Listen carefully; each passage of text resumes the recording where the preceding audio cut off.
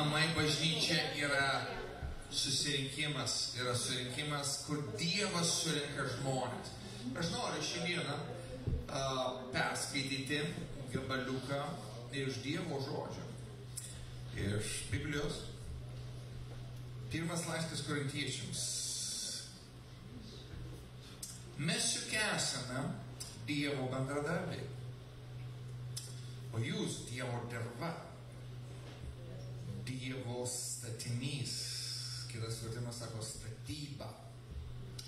Pagal Dievo man suteiktą malonę, aš kaip išmintingas statybos vadovas padėjau pamatą, o kitas stato ant jo. Tegul kiekvienas žiūri kaip stato. Gerai, aš netolisiu toliau. Aš noriu pasakyti, kad Jėzus nesikeičia. Kada jisai pasakė Petrui, kad jisai neklysta, kad jis yra Kristus, gyvojo Dievo sūnus, jis pasakė štai tokius žodžius. Aš pastatysiu bažnyčią ir pragaro vartai jos nenugalės. Ką daro šiandieną Jėzus? Jėzus stato bažnyčią. Ir tu gali būti tos statybos dalis, arba gali būti tos statybos stebėtojas, vertintojas, ekspertas.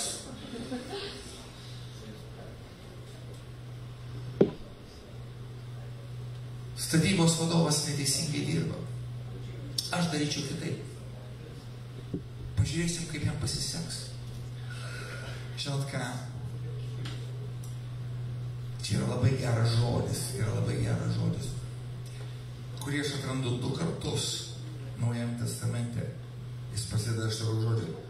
Mes esame kas? Dievo bendradarbiai. Pasakyk, aš esu Dievo bendradarbis. Žiūrėkit savo kaimyną, pasakyk, tu esi Dievo bendradarbis. Ir paskui per antrą laišką Korintiečiams, 6 skyriui 1 eilutė mes skaitom tokius žodžius. Būdami Dievo bendradarbiai, nepriimkite Dievo malonės veltui. Aš galvoju, ką tai reiškia? Tai žinot, kai yra tokios eilutės, tu skaitai 30 metų, 31 metus, 33 metus, aš skaičiau 34 metus. Aš galvoju, ką tai reiškia? Nepriimkite Dievo malonės veltui. Ką tai reiškia? Kad kada tu gimsti iš naujo, tu priimi Dievo malonę statyti jo bažnyčią. Bet tu gali pasakyti, apsieis statybą ir be manęs. Apsieis statybą ir be manęs. Aš pasakysiu, tu klysti. Tu esi labai reikalingas. Tu esi labai reikalingas. Žinai kodėl? Todėl, kad aš pasakysiu, kas žino Niką Vujčičių. Kaip jūs galvojate? Ar jam praverstų 2 kojos? Jisai funkcionuoja, turi daug vaikų, jau daug vaikų turi, šaunuolis. Maladies, laiko, vėl tai neleidžia. Bet aš pasakysiu, mes galime gyventi be kojų, be rankų, be ausų, be nosų, galime būti akli, kurti, bet mes būsime invalidai.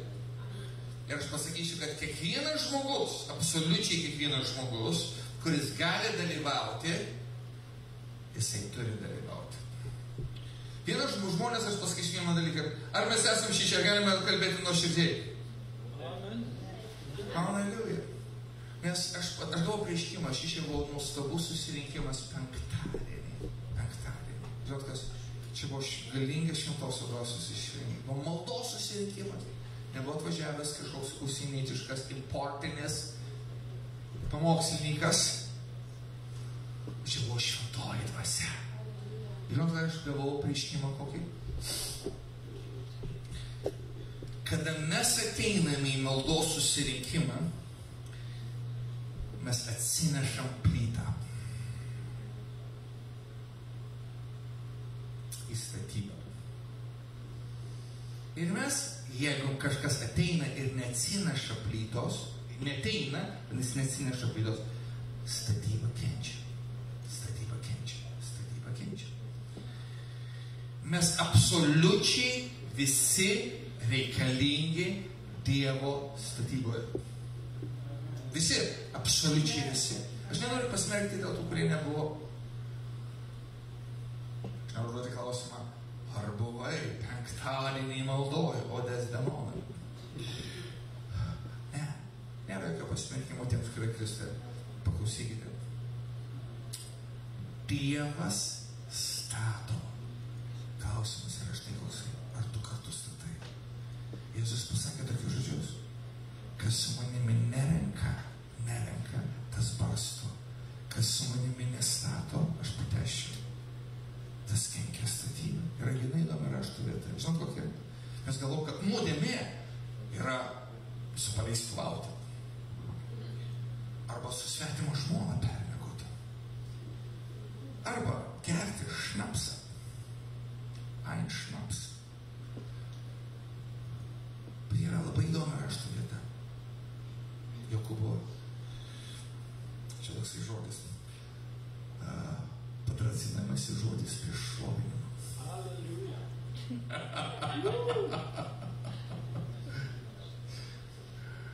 Kaip mes iš tikrųjų šlovintum Dievą. Žinot, koks yra, kaip jisai skamba, labai įdomus. Jisai skamba štai kaip, kai žino daryti gerą ir nedaro, tas nusideda. Ir angliškai labai skamba, labai gerai. Yra padarimo nuodėmės, čia skamba, čia nemokama anglų kalbos pamokėlė, paklausykite. Yra sins of commission. Tai reiškia, tu padarai. Committed sin reiškia padaryti nuodėmę. Ir yra sins of omission. Tai reiškia, nepadarimo nuodėmė. Aš atsimenu vieną narkomaną, pažįstamą. Jisai paliko savo senutę, savo močiutę. Paliko. Jis galėjo nueiti ją aplankyti. Ir jinai būtų likusi gyva. Bet jisai nutarė, kad venos dega, labiau norisi susišauti kažką. Apseis senutę, kaip nors Dievas ir angelai pasirūpins. Ir jinai numirė. Iš tikrųjų, žinokite, aš noriu pasakyti, kad tai, kiek Dievas gali padaryti Marijampoliai, priklauso žino ko? Ne nuo Dievo. Mes galvom, Dieve, kodėl tu nedarai nieko? O Dievas sako, o kodėl tu nedarai nieko? Mes esame Dievo bendradarbiai. Tu esi, pasakyk, pažiūrėk savo gimėją ir pasakyk, tu esi reikalingas Dievui. Tu esi labai reikalingas Dievui. Tu esi labai reikalingas Dievui.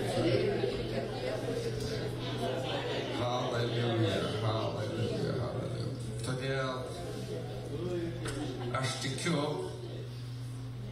kad Marijampolė, nes matot, bažnyčia nėra, kai kurie žmonės galvoja, aš pasakysiu apie save nuoširdžiai, kad šita bažnyčia yra UAB Biorelo verslas.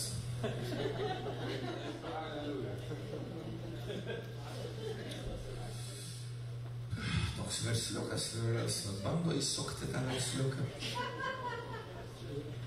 Nu va taip, jam ir kažkaip lyg ir sekasi, lyg ir nesiseka. Pažiūrėsim, kaip čia gausis. Aš pasakysiu, čia nėra UAB. Čia yra Kristaus bažnyčia. Kristaus.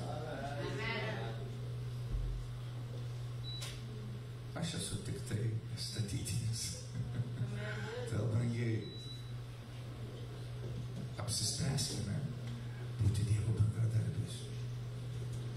Ir aš pacituosiu iš atminties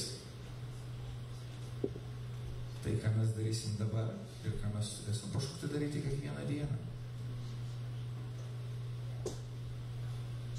Romiečiams 12:1. Dėl Dievo gailestingumo. Tikslus vertimas dabar bus. Aš maldauju jūs. Aš maldauju jūs. Žinot, kartais Dievas turi maldauti savo vaikus, kad jie kažką tai darytų. Kodėl? Nu, to, kad mes kartais galvom, kad mūsų gyvenimas yra pageidavimo koncertas. Bet mes pašaukti yra įsižadėti savęs, pasimti kryžių ir sekti paskui. Dėl Dievo gailestingumo aš maldauju jūs aukoti savo kūnus kaip gyvą Dievui patinkančią auką. Tai yra sąmoningas jūsų bendravimas. Ir čia toks buvo griežtas žodis. Norite dabar pačiai pabaigai toks geras? Norite? Gerulį. Amen. Kad taip nenumirtumėte dabar pasinarkinę. Aš gavau prieškimą. Sako, mes, aš perskaitysiu raštą. Antras laiškas Korintiečiams, 4 skyrius, 10 eilutė.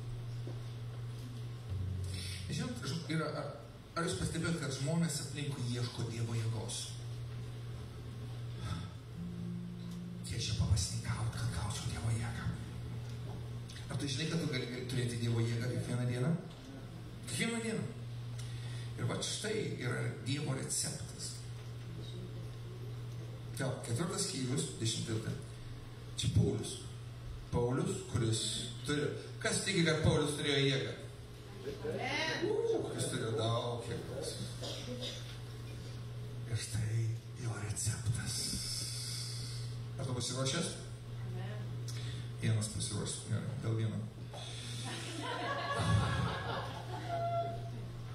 Visada nešiojame savo kūne Jėzus mirtį, kad ir Jėzus gyvybė apsireikštų mūsų kūne.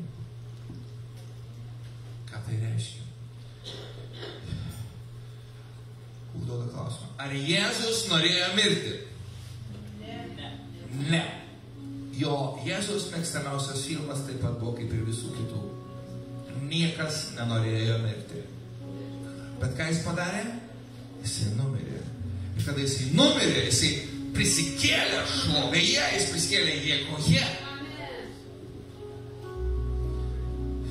Ką jis padarė? Jis nešė kryžių, kur jo norėjimą toliau gyventi perbraukė Dievo valia. Ir jis prisikėlė šlovėje ir jėgoje ir didžiuliai amžinam gyvenime. Ir jeigu mes perbraukiamas, ką aš noriu, kur mes nenorime, nes nežaidžiame pageidavimo koncertą. Pastoriu, aš nenoriu ateiti į tarnautojų susirinkimą. Bendrai, pasinersiu, Dievas ves, tai ateisiu. Bet jeigu ne, tai atleisk man. Jėzus jau numirė už visas mano nuodėmes. Jėga ateina, kada tu, aš savo noriu perbrauki jo norą. Tada ateina, tu nešioji tą Kristus marinimą, Kristus mirtį savo kūne. Savo kūne, pastebėjote? Tai ką, jisai yra baigęs Kendo Higino Biblijos mokyklą, bet, žinot, baigti Biblijos mokyklą yra vienas dalykas. Pats svarbiausias dalykas, ką tu darai baigęs Biblijos mokyklą, amen? Amen. Nes jisai įsteigė, baigęs Biblijos mokyklą, 160 kitų Biblijos mokyklų. Amen.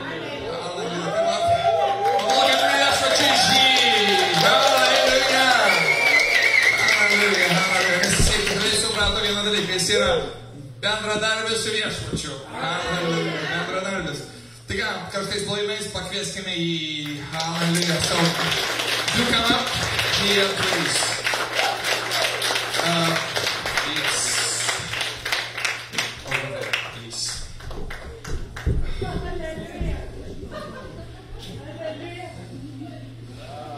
Ir jisai, užmiršau pasakyti, jis kaip iš Amerikės gyvena dabar pietų Austrijoje, gyvena pietų Vokietijoje.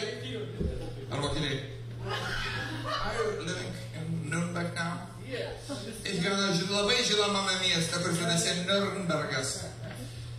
Hallelujah. Wow, hallelujah. Yes, but we've done a lot of ministry in Austria.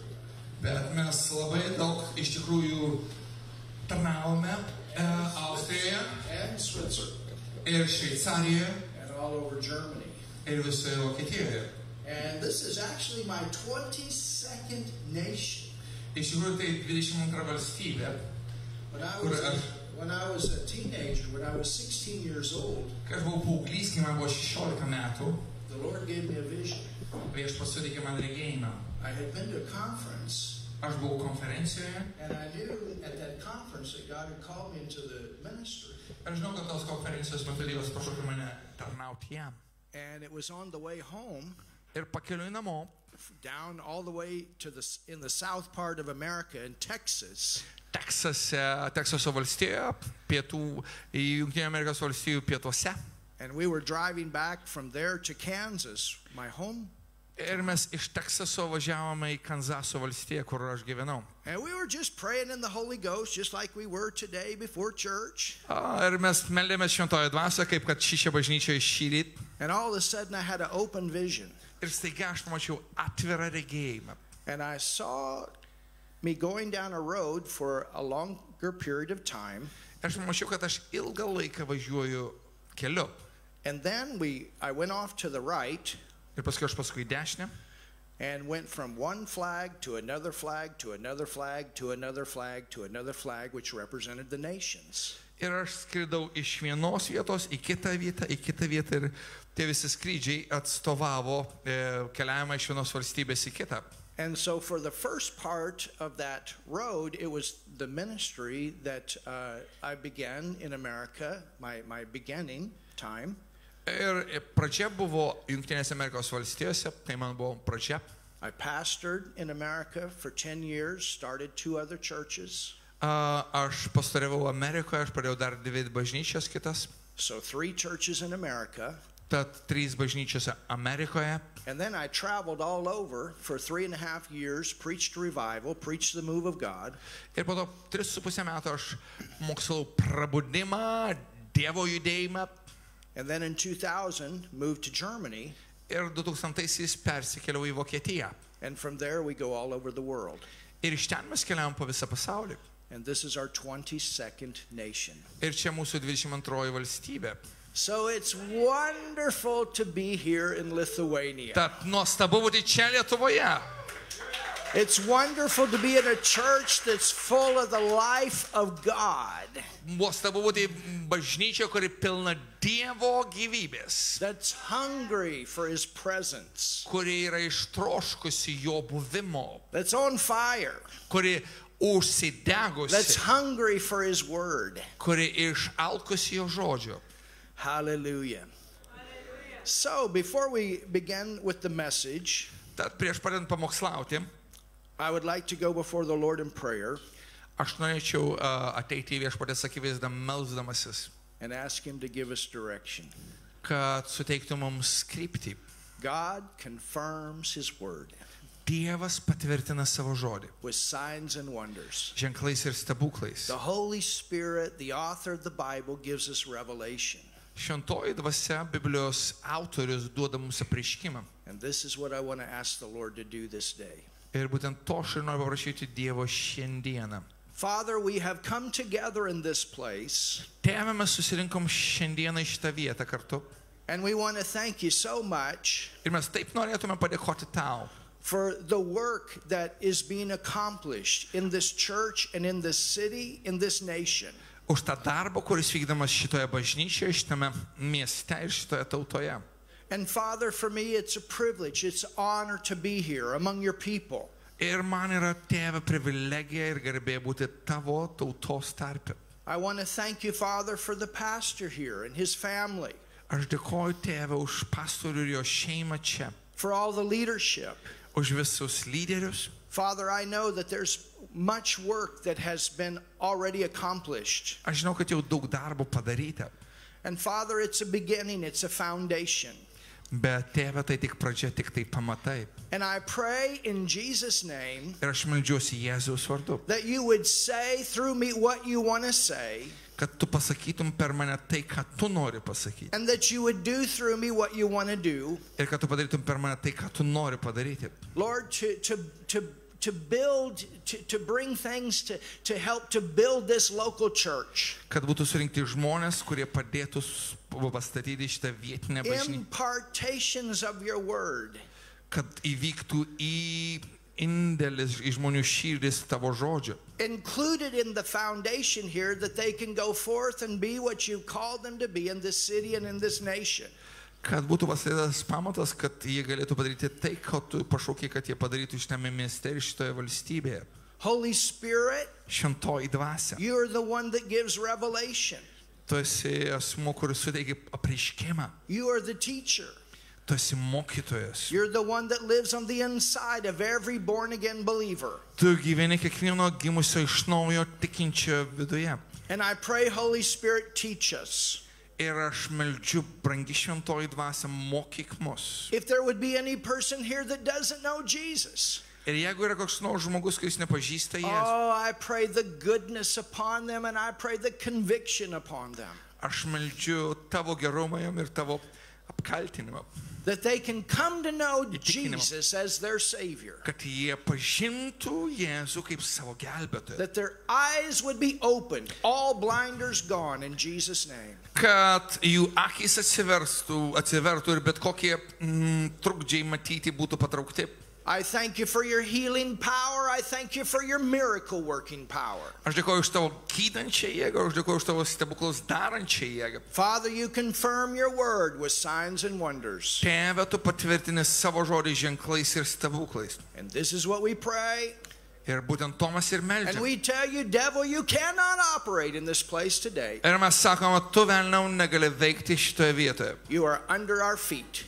Tu esi po mūsų kojomis. Jesus has conquered you and we have the victory. Jėzus nugalėjo tave ir mes turim pergalę. Over you in Jesus' name. Jėzaus vardu. Hallelujah. Amen. Amen. You can open your Bible today Jūs galite atsiverti savo Biblijas to the book of Matthew.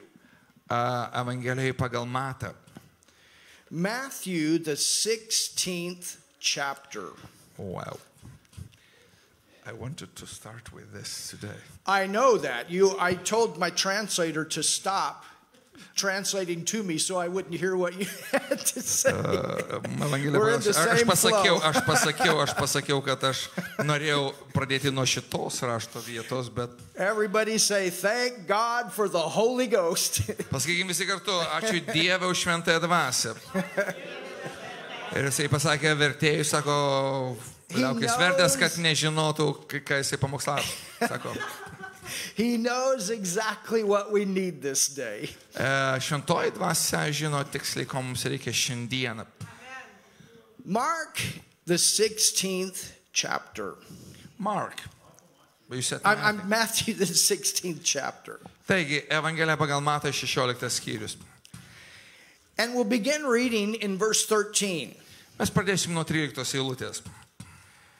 It says, when Jesus came into the coast of Caesarea Philippi, he asked his disciples, saying, whom do men say that I, the Son of Man, am? Atėjęs į Pilypo Cezarijos apylinkės, Jėzus paklausė savo mokinius, kuo žmonės mane, žmogaus sūnų, laiko?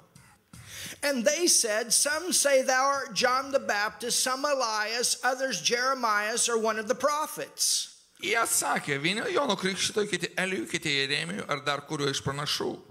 He saith unto them, but whom say ye that I am? O jis vėl paklausė, o ko jūs mane laikote?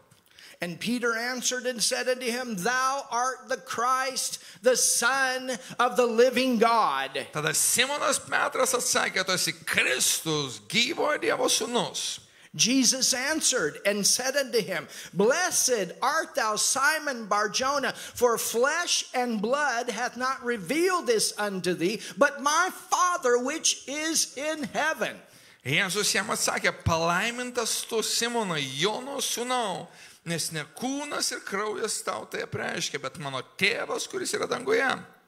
And I say also unto thee, thou art Peter, and upon this rock I will build my church, and the gates, the governments of hell shall not prevail against it. Ir aš tau sakau, tu esi Petras, ir ant šios uolos aš pastatysiu savo bažnyčią, ir pragaro vartai, pragaro valdžia jos nenugalės. And I will give unto thee the keys of the kingdom of heaven, and whatsoever thou shalt bind on earth shall be bound in heaven, and whatsoever thou shalt loose on earth shall be loosed in heaven. Ką duosiu, tau duosiu dangaus karalystės raktus, ką tu suriši žemėje, bus surišta ir danguje, ir ką tu atriši žemėje, bus atrišta ir danguje. With this scripture, passage of scriptures, Tad perskaitai šitas rašto vietas. we see that Jesus is having a personal conversation with his disciples, his ministry team. Šitų rašto vietų mes matome, kad Jėzus kalba, kad Jėzus kalbasi su savo apaštalais, su savo tarnavimo komanda. They've been out with the people. They've heard what the people have had to say. Jie buvo su žmonėmis, girdėjo, ką jie kalba. They've seen the miracles. They've seen the healings. Jie matė stebuklus, matė išgydymus. They've heard the teaching. Jie girdėjo mokymą. They've mingled among the crowd. Jie, taip sakant, trynėsi su minia. And Jesus asked them this question. Ir Jėzus klausė šį klausimą. Who do the people say that I am? Kuo žmonės mane laiko? They said, some say that you're Elijah. Jie pasakė, kai kurie sako, kad tu esi Elijas. Some say that you're Jeremiah. Some say that you're one of the prophets. Kiti sako, kad tu esi Jeremijas, kiti sako, kad tu esi vienas iš pranašų. Jesus then asked the disciples, Tada Jėzus paklausė mokinių, who have been the closest to him, who have not only heard the teaching, kurie buvo arčiausiai jo, kurie girdėjo mokymą, seen the miracles, kurie matė jo daromus stebuklus. served in the ministry of helps, Jie buvo toje pagalbinėje, recognized Jesus as a historical figure. kurie pripažįsta Jėzų tik kaip istorinę asmenybę. There are people in this world that don't even believe that he ever came. They just believe that it's a story, a fairy tale. Kai kurie žmonės iš viso netiki, kad jisai atėjo, galvo, kad jis pasakojamas pasaka. But for you and I, Bet man ir tau, that have become a Christian, that have become a child of God, kurie tapome krikščionimis, kurie tapome Dievo vaikais, we answered that question mes atsakome šį klausimą with the right answer. teisingai. We made the right decision. Mes padarėm teisingą sprendimą. It's the same thing that happened with Peter on this day. Tai tas pats, kas įvyko Petrui tą dieną. Peter had like there was a special manifestation of the Holy Spirit. Buvo ypatingas šventosios dvasios pasireiškimas. Something finally hit his heart and he recognized who Jesus was. Kažkas palietė jo širdį, jis galų gale suvokė, kas Jėzus esąs. Peter didn't always do the right things. He didn't always say the right things. But on this day, he had the most important revelation of his life. Jis žino, ką daryti gerai, žino, kaip sakyti gerai, bet jis turėjo patį svarbiausią prieškimą savo gyvenime tą dieną. I could imagine that Jesus, he was waiting. Do they really know who I am? Do they really know why I'm here? Do they really know where I came from? Ir jis galvoja, Jėzus laukia, ar jie žino, kas aš esu, ar jie žino, kodėl aš atėjau, ar jie suvokia, kas iš tikrųjų esąs. And Peter spoke up.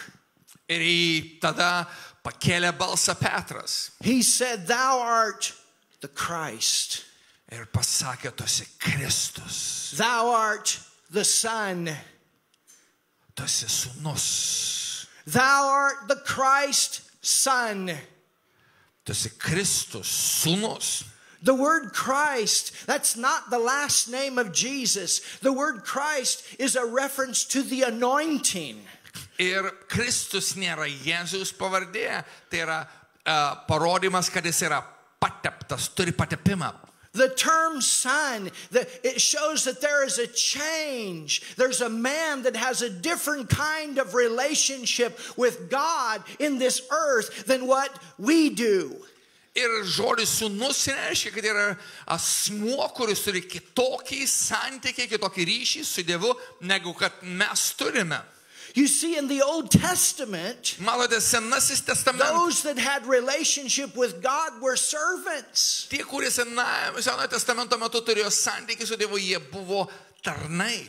They were serving God under an old covenant. Jie Senojo testamento metu tarnavo Dievui. It was the best that man could have with God in the Old Testament. They were saved, but they weren't born again. Tai geriausia, ką žmonės galėjo Senojo testamento metu turėti, jie buvo išgelbėti, bet jie buvo tarnai. You see, from the time of Adam's fall on, there was a sin nature on the inside of man that separated man from God. Nes matote, nuo Adomo kritimo žmonių viduje buvo nuodėminga prigimtis, kuri atskyrė žmogų nuo Dievo. The Holy Spirit was with man, but the Holy Spirit couldn't live inside of man. Šventoji dvasia buvo su žmonėmis, bet jinai negalėjo gyventi žmonių viduje.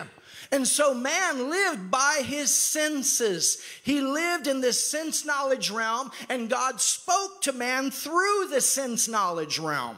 Ir žmonės gyveno valdomi savo jausmų, jie gyveno tik tai juslinėme pažinime ir žmogui Dievas kalbėjo tik tai per jo jusles. But now, Bet dabar someone has come to this earth kažkas atėjo į šią žemę, that is not a servant, kuris nėra tarnas, but is a son.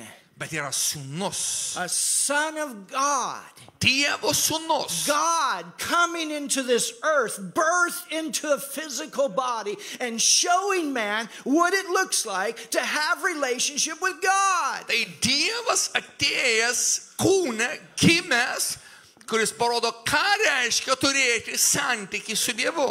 Jesus called God Father, Father, Father, Father. No one had called God Father before this time. Ir Jėzus vadino Dievą tėvę, tėvę, tėvę, tėvę. Ir niekas nevadino Dievo tėvo prieš jam ateinant. Jesus went forth as a son of God, the anointing upon him, the anointing working through him, bringing forth signs, wonders, miracles. Jisai buvo Dievo sūnus su patepimu, kuris darė ženklus ir stebuklus. Jesus prayed differently to God. Dievui Jėzus meldėsi kitaip. It was personal. It was Father. Tai buvo asmeniška, tai buvo tėvas. Jesus said, I hear what the Father says, and I say what he says. I see what the Father does, and I do what he does. Jėzus pasakė, aš girdžiu tėvą kalbant ir aš sakau, ką jis man sako, aš matau, ką jis daro ir aš darau, ką jis daro. And so Jesus is waiting. Do they know? Do they really know who I am? Do they know what I came for? Ir tada jis žiūri ir jis turi lūkestį, ar jie žino, kas aš esu, ar jie žino, kodėl aš atėjau. And I could imagine Ir aš galiu įsivaizduoti, when Jesus asked this question to kai his Jėzus paklausė šio disciples. klausimo savo mokinių. And the one that at one time was known as Simon Ir tas žmogus, kuris vienu metu buvo žinomas kaip Simonas, came up with the right answer. staiga turėjo teisingą atsakymą. He said, thou art the anointed Son of God. Tu esi pateptasis Dievo sūnus. Finally, somebody recognized, somebody got some revelation of what this is all about. It's about sonship. Ir galų gale vienas kažkas suprato, gavo suvokimą, kas visa tai yra. Jis gavo apreiškimą apie sūnystę. It's about a man in this earth that has a different relationship with God than any other man. Esmė, kad yra žmogus šioje žemėje, kuris turi kitokį ryšį su Dievu negu kiti. Showing us an example of what it looks like to be a son of God. Kuris yra kaip pavyzdys, ką reiškia būti Dievo sūnumi. And then later going to the cross and making that way possible that you and I can become the sons of God. Ir tada jis eina į kryžių ir padaro mums tai prieinama tapti su Dievo sūnumis. So they're on the way. Tad They're on the way. jie pakeliui. Jesus even said one time, I no longer call you servant, I call you friends. Nes jis vieną kartą net pasakė, aš nebevadinu jūs tarnais, aš vadinu jūs draugais. But you know what he called them after he raised from the dead, after he had gone to the cross and raised from the dead? You know what he called them? Ir žinot, kaip jis vadino visgi, kada jisai buvo nukryžiuotas, kai jis prisikėlė iš numirusių? He said, my father and your father, Jis pasakė, my mano tėvas ir father jūsų- and your father, my tėvas ir- brethren. You go tell my brethren. We have Shakaya. Through Jesus comes that relationship with God as Father. Su Jėzumi ateina tas santykis su Dievu kaip su tėvu. So what Jesus is saying here Tai, ką Jėzus čia sako to Peter, Petrui. thou art Peter. Tu esi Petras. The Greek word Graikiškas žodis. for the word Peter Petras graikiškai is the word Petros. yra Petros. Petros. Petros. There are some that have said Yra žmonių, kurie pasakė, that the church kad bažnyčia is built on Peter. yra pastatyta ant Petro. Peter didn't die for the church. Petras nenumirė už bažnyčią. Peter didn't give his life for the church. Petras netidavė savo gyvybės už bažnyčią. Peter couldn't redeem the church. Petras negalėjo atpirkti bažnyčios. He was like you and I, an imperfect person Kaip tu ir aš, jis buvo netobulas žmogus, that could never make a way to know God as a father. kuris negalėjo atverti mums kelio, kad mes pažintume Dievą kaip tėvą. Only Jesus Tik Jėzus was the perfect one buvo tobulasis, that came as a lamb and was sacrificed on a cross. The Bible says he became the serpent on the pole. Jisai buvo Dievo avinėlis, kuris tapo auka už mus, jis tapo gyvate iškelta ant stulpo. So there are some that have taken this verse Tad yra žmonių, kurie paėmė šitą eilutę and they've said the church is built on Peter. ir sako, kad bažnyčia yra pastatyta ant Petro pamato. And when Jesus used this term church, it's the first time that they had heard this term church used in this way. Ir kada jis pirmą kartą panaudojo žodį bažnyčia, tai buvo pirmas kartas, kada jis panaudojo šitą žodį šią prasme. He said, I'm going to build my church. Jis pasakė, aš pastatysiu savo bažnyčią. Jesus, he's Yes. going to build his church. Jėzus, jisai pastatys savo bažnyčią. Jesus is about building the church. Jėzaus tikslas yra statyti bažnyčią. He's about making the church strong. He's about establishing the church. He's about making strong churches. Jisai nori stiprinti bažnyčią, jis nori tvirtinti bažnyčią, jis nori padaryti bažnyčią stipriomis. I'm not talking about this big, beautiful structure. Aš nekalbu apie tas gražias, didelės struktūras, pastatus. It's much deeper than that. It's much tai more daug giliau negu- important than that. Tai daug svarbiau negu taip. It's much more valuable than all the money that people put in those structures. Tai daug vertingiau negu visi tie pinigai, kuriuos žmonės investuoja į visas tas struktūras ir pastatus. When you go to Revelations 1:20 and Jesus talks about the church, when he's talking about the 7 churches in Asia Minor, Kai mes atsiverčiam Bibliją Apreiškimo knygos 1 skyriui 20 eilutė, kur Jėzus kalba apie bažnyčias Mažojoje Azijoje, do you know what he calls the church? aš žinot, kaip jis pavadina bažnyčią? Golden candlestick. Jis pavadina bažnyčią auksiniu šviestuvu. And if you look at the Greek there, Ir jeigu jūs pažiūrėsite į graikų kalbą, kuri yra originale, it's the purest of the gold.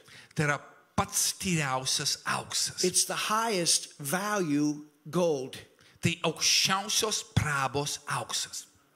So when Jesus thinks about the church, he's thinking about something that is very valuable. Tad kai Jėzus kalba apie bažnyčią, jis galvoja apie kažką, kas yra labai vertinga. Something that's precious. Kažkas, kas brangu. Something that a high price was paid for. Kažkas, už ką buvo sumokėta didžiulė kaina. When Jesus talks about the church, he's talking about the most valuable thing in the earth.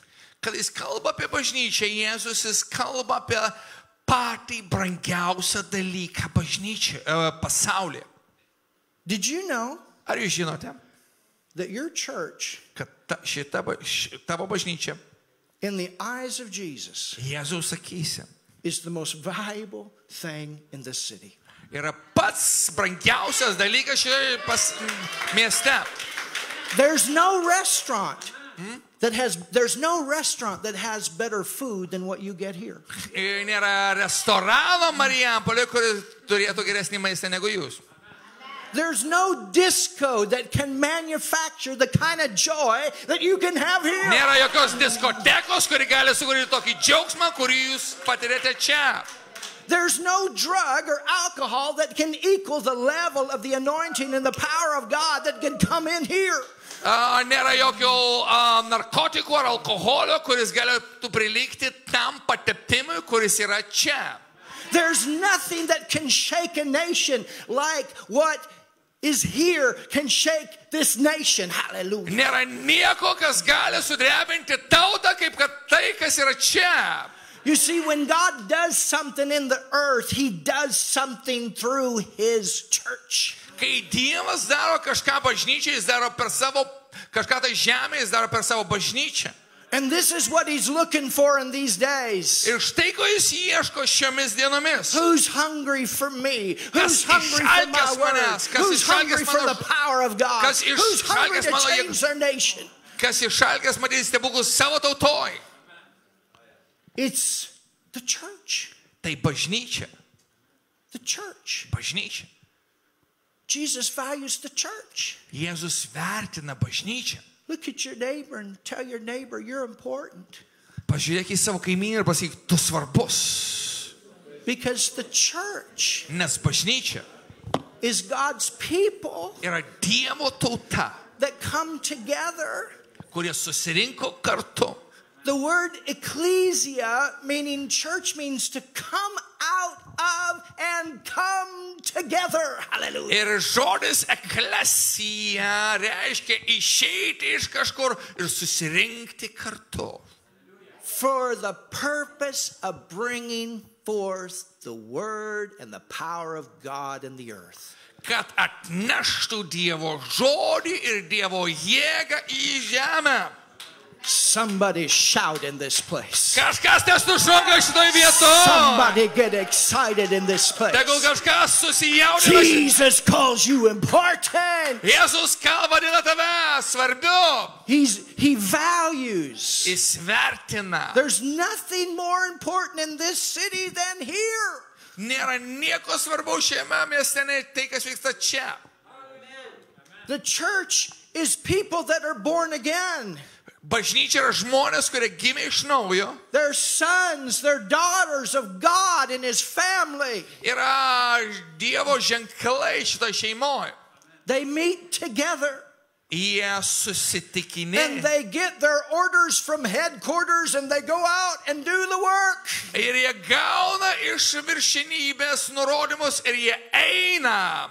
And they recognize we need God and he needs us. Ir jie suvokia, kad mums reikalingas Dievas ir mes reikalingi Dievui. And they recognize that we need each other. Ir jie suvokia, kad vienas kitam jie reikalingi. Because every one of us are individual members of that body called the church. Nes visi mes esame atskirai to kūno nariai. So tell your neighbor, Tad pasakyk savo kaimynui, I need you and you need me. tu man reikalingas ir man reikia tavęs. You need pastor and he needs you. Atsiprašau. Tell your pastor, I need you, Pasakykit, pastor. aš ne taip pasakiau. Man reikia tavęs ir tau reikia manęs. Man reikia tavęs ir tau. Gerai. It's a body. Ir pasakyk, what about the pastor? The pastor needs you and you need the pastor. Ir pasakykit, tau reikia pastorius ir pastoriui reikia tavęs. Everybody say, I love my pastor. Ir pasakykit, aš myliu savo pastorių. I love him too. Aš taip pat myliu. I love pastors. Aš myliu pastorius. Oh, thank God for pastors. Ačiū Dievui už pastorius. You know, I have both roles in my life. Žinot, aš atlikinėjau, turėjau tuos abu vaidmenis. I've been a pastor for many years. Aš daug metų buvau pastoriumi. But I've also started many churches, many Bible schools. Bet aš taip pat pradėjau daug bažnyčių, daug Biblijos mokyklų. So I've done a lot of traveling. Tad aš daug keliavau. And as a traveling minister, Ir kaip keliaujantis you tarnautojas, can blow in, blow up, and blow out. gali tiesiog pūsti čia, pūsti ten, žodžiu, pleventi. But I want to leave something Bet aš noriu palikti kažką, that can help your pastor kas padės pastoriui and help your church ir padėti jūsų bažnyčiai, to go forward. kad žygiuotumėte I pirmyn. love local churches. Aš myliu vietinės bažnyčias. And I understand all the work that's behind. Ir aš suvokiu visus užkulisius. All the people that give their time in prayer and service and all these things. Ir aš suvokiu tos žmonės, kurie tarnauja, kurie meldžiasi. You're precious, precious people. Jūs brangus, brangus žmonės. There's such an awesome atmosphere here. Čia yra tokia nuostabi atmosfera čia. I sense a spirit of revival. Aš čia jau juntu prabudimo dvasią. Something to break out Kažkas, kas prasiverš in a mighty move. galingų judėjimų. And I believe that you're a core. I believe there's a core here Aš tikiu, kad čia yra šerdis. to shake a nation. Core. A core, a foundation. Yra čia kažkas, kas gali sudrebinti šią valstybę ir tautą. Everything ready to go to another level. Everything is prepared to go to another level. I say this Viskas by yra spirit. ruošiama, kad būtų pereita į aukštesnį lygmenį. Get ready, church. Pasiruoš bažnyčia. Get ready, church. Pasiruoš bažnyčia. I say that by the Spirit of God. Aš sakau tai iš Dievo dvasios. And I've been in many churches that broke out in revival. Ir aš buvau daugybėje bažnyčių, kurios iš tikrųjų staiga sprogo prabudimu. Right now, Dabar we are in the nation of Malawi. mes dirbame Malavio valstybėje. We've been there for about 3 years, Mes tenai dirbame 3 metus. just supporting with teaching and preaching a work there. Mes ten remiame, pamokslaujame, mokome. And I sense that. Ir aš jaučiu taip. And I sense, many times I sense that things are getting ready to break Ir forward. aš dažnai juntu, kad kažkas tai greitai prasiverš. And I sense that same thing here. Ir aš juntu tą patį dalyką čia. And I got to tell you something that just happened. Ir aš noriu pasakyti jums kažką, kas ką tik įvyko. Back in October, Spalio mėnesį, praeitą spalį. we've done several evangelistic, they call them crusades in Africa. I don't like that term in Europe. It's not the right term. Ir mes ten atlikom, mes surengėm tam tikrus, žinote, jie angliškai vadina tai kryžiaus žygius, evangelizacija. Sako, man nepatinka šitoksai terminas čia Europoje. We have to tell the Africans, be careful about that term in Europe. Mes turime pasakyti afrikiečiams, atsargiai naudokite šitą žodį Europoje. So we call it evangelistic healing meetings or miracle meetings. Mes vadiname tai evangelistiniais išgydymo susirinkimais. And we have a foundational Bible school there. Ir mes turėjom ten pamatinę Biblijos mokyklą. At the end of this month, I will go back and we will do another 2 weeks. We'll finish the 3rd phase. Mes ten grįšime, 2 savaitės aš tarnausiu ir mes baigsim 3 fazę. But in October, Bet spalį, as I was meeting with the bishops and pastors and sharing the vision, kai aš susitikinėjau su pastoriais ir vyskupais ir aš dalinausi regėjimu. There was a bishop that came to me. Buvo vyskupas, kuris atėjo pas mane. And he said, would you like to meet a chief? Ar jūs norėtumėte susitikti su vadu, genties vadu? A chief that has received Jesus. Kuris atidavė savo gyvenimą Jėzui.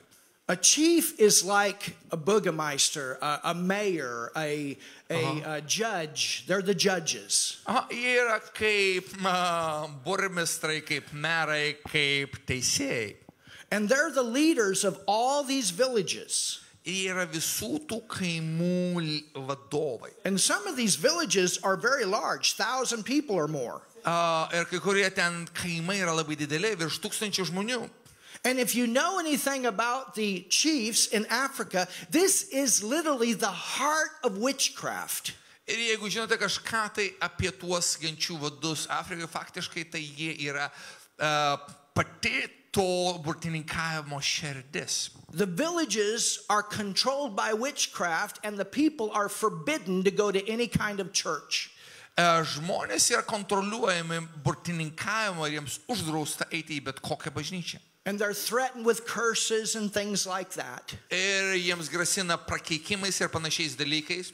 Well, a chief had come to know Jesus as Savior. Ir staiga tas genties vadas pažino Jėzų kaip savo viešpatį ir gelbėtoją. And he was one of the head chiefs because there's different levels of authority among the chiefs. Bet jisai buvo vienas iš tų pagrindinių vadų, nes patys tie vadai turi skirtingus lygmenis. And the bishop, he said, would you like to meet the chief? Ir tada tas vienas iš vyskupų pasakė, ar jūs norėtumėte susitikti su vadu? I said, sure. Aš pasakiau, žinoma. I believe this is a godly appointment. Aš tikiu, kad tai yra Dievo suorganizuotas susitikimas. Well, on that day that we scheduled the meeting with that chief, ir tą dieną, kai mes susitarėme susitikti su tuo vadu, I had a meeting with the mayor of the capital city of Malawi. Aš turėjau susitikimą su Malavio sostinės meru. And he fully put his support behind our foundational Bible school. Ir jisai visiškai parėmė mūsų pamatinę Biblijos mokyklą. And then we left his office. Ir tada mes išėjom iš jo žodžių raštinės. And we went from one place to another place where we were going to have a gospel healing evangelistic service. Ir mes persikėlėme į vietą, kur mes ketinome surengti evangelistinį išgydymo susirinkimą. And they call us the night before. And they call us, the bishop calls us the night before. Ir naktį vakarą prieš tai vykstant tas vyskupas skambina mums. And he says, we want you to know there's 500 chiefs coming. Aš noriu žinoti, kad 500 vadų atvyks į tą susirinkimą. We're thinking one or two. Ar mes galvom, kad vienas ar du atvyks? He said there's 500 coming. Sako, 500 vadų atvyks. So we travel. Tad mes keliaujame. And we drive for about an hour, and then under this biggest shade tree I've ever seen in my life, there's over shade tree, a tree that's shade. We're out in the village. I got it. Ir staiga aš matau, mes keliaujam 1 valandą ir staiga po didžiulio medžio šešėliu. There are 628 chiefs waiting. Tenai mūsų laukia 628 vadai. In 45 minutes we preached a salvation message and every one of them got born again. Hallelujah. Mes 40 minučių pamokslaujame jiems ir visi iš jų gimsta iš naujo. And today, the move is shaking the entire nation from the north to the south, the east and the west. Hallelujah. Ir šiandieną prabudimo judėjimas drebina šalį nuo šiaurės iki pietų ir nuo rytų iki vakarų. And this is what I'm looking for. Ir štai to aš ieškau. God, Dieve, where do you want to start something? kur tu nori kažką pradėti? Where's there a place where a church is hungry for God? Kur yra vieta, kur bažnyčia išalkusi Dievą. That wants to shake the city and the nation. Kuri nori sudrebinti miestą ir sudrebinti tautą. And as we were worshiping God, I could feel that anointing. Ir kada buvo garbinimas, aš jaučiau tą patepimą. I tell you, Aš pasakysiu jums. God takes people Dievas paima žmonės, that have been totally messed up. kurie buvo visiškai susigadinę savo gyvenimą. These chiefs laid down their witchcraft. Tie vadai visi išmetė visus savo burtininkavimo reikmenis. At this tree, they sacrificed 7 virgins when they worshiped the devil. Ir tenai po tuo medžiu jie buvo kažkada paukoję 7 skaičias mergaitės, kada jie garbino velnę. Do you know where we started our Bible school? Žinot, kur mes pradėjome savo Biblijos mokyklą? Under that tree. Po tuo medžiu. Hallelujah! Under that tree, over 200 chiefs now are in the Bible school. Ten virš 200 tų vadų pradėjo lankyti Biblijos mokyklą. Live, and we send it out through USB. We send it out through projectors all over the nation, Pastor. Ir mes per visą tai transliavome po visą Malavio valstybę. And now they're telling me over 1,000 chiefs have come to Jesus. Ir per tai virš 1000 vadų atėjo pas Jėzų. And we have many pastors and bishops, cities, villages, all coming together for one major move of God. Ir mes matėme, kaip per tą galingą Dievo veikimą kartais visas kaimas, visas miestas ateidavo pas Jėzų. Hallelujah. Hallelujah. Now, let's get back to our subject. Grįžkime prie mūsų temos. Out of this, we must have churches. Out of this, we must have churches. Remdamiesi šituo mes turime turėti bažnyčias. And some of these chiefs are going to become pastors. Ir kai kurie iš tų vadų taps pastoriais. Hallelujah. What kind of churches? Kokias bažnyčias mes turėsime? Let's go back to this, what Jesus said. Grįžkime prie to, ką pasakė Jėzus. How much time do I have? All what you need. Really? Really? Oh, hallelujah. Sako, kiek laiko aš turiu, sakau, tiek, kiek reikia. Amen! Hallelujah! That's another sign of revival. Tai yra kitas prabudimo ženklas. People so hungry for God, they don't want to go home. Hallelujah. Žmonės tokie išalkę Dievo, kad jie nenori eiti namo. Oh. Thank you, Lord. Ačiū tau viešpatie. So Jesus, Tad Jėzus. Peter said, "Thou art the Christ." Tad Petras pasako, tu esi Kristus. The Son. Sūnus. Everybody say the Son. Pasakyk, sūnus. There's a difference. He recognized Father, Son, Son, Father. There's a difference. Jis pamatė skirtumą, yra sūnus, tėvas, tėvas, sūnus. Jesus said something different over in John 14. Jėzus pasakė kažką tai skirtingo, kitokio Evangelijoje pagal Joną 14 skyriui. When Philip came to Jesus and Philip said, "Jesus, show us the Father, show us the Father." And Jesus said to Philip, "What? Have I not been so long time with you?" Ir Pilypas pasakė, Jėzau, parodyk mums tėvą, Jėzus, ką? Aš tiek laiko buvau ir tu nepažįsti manęs. And then Jesus talked about the Son. Ir tada Jėzus kalbėjo apie sūnų. And then he said, "For those that believe." Kad tiems, kurie tiki. How many believers are here today? Kiek čia yra tikinčiųjų šiandien? The works that I do. The works that I do. Tuos darbus, kuriuos aš dariau, Shall you do? jūs tai padarysite. Shall you do? Jūs darysite. You become a son and you can do the works. Tu tampi sūnumi ir gali dirbti sūnaus darbus. When Jesus came up out of the water by the baptism of John, Kada Jėzus atėjo, kad būtų panardintas Jono Krikštytojo, the Holy Spirit came upon him. The anointing was there to go forth as the Son of God and do the works, signs, wonders, miracles. kada jisai išbrido iš krikšto vandens, šventoji dvasia nužengė ant jo, kad jis galėtų daryti sūnaus darbus, ženklus ir stebuklus. The baptism of John was a type of him going to the cross. Jono Krikštas buvo kaip įvaizdis jo mirimo ant kryžiaus. And he came out of the water. Jisai išbrido iš vandens. He rose from the dead. Jis prisikėlė iš numirusių. And the Holy Spirit came on him. Ir šventoji dvasia nužengė ant And he jo. went forth and did the works. Ir jisai ėjo pirmyn ir darė darbus. And when you and I are born again, baptized in the Holy Ghost, we can go forth and do what the Son does in the earth. Ir Somebody kada mes say, gimstame iš naujo ir būnam panardinti šventoji dvasia, mes galim daryti sūnaus darbus. Kažkas nepasakė amen. hallelujah.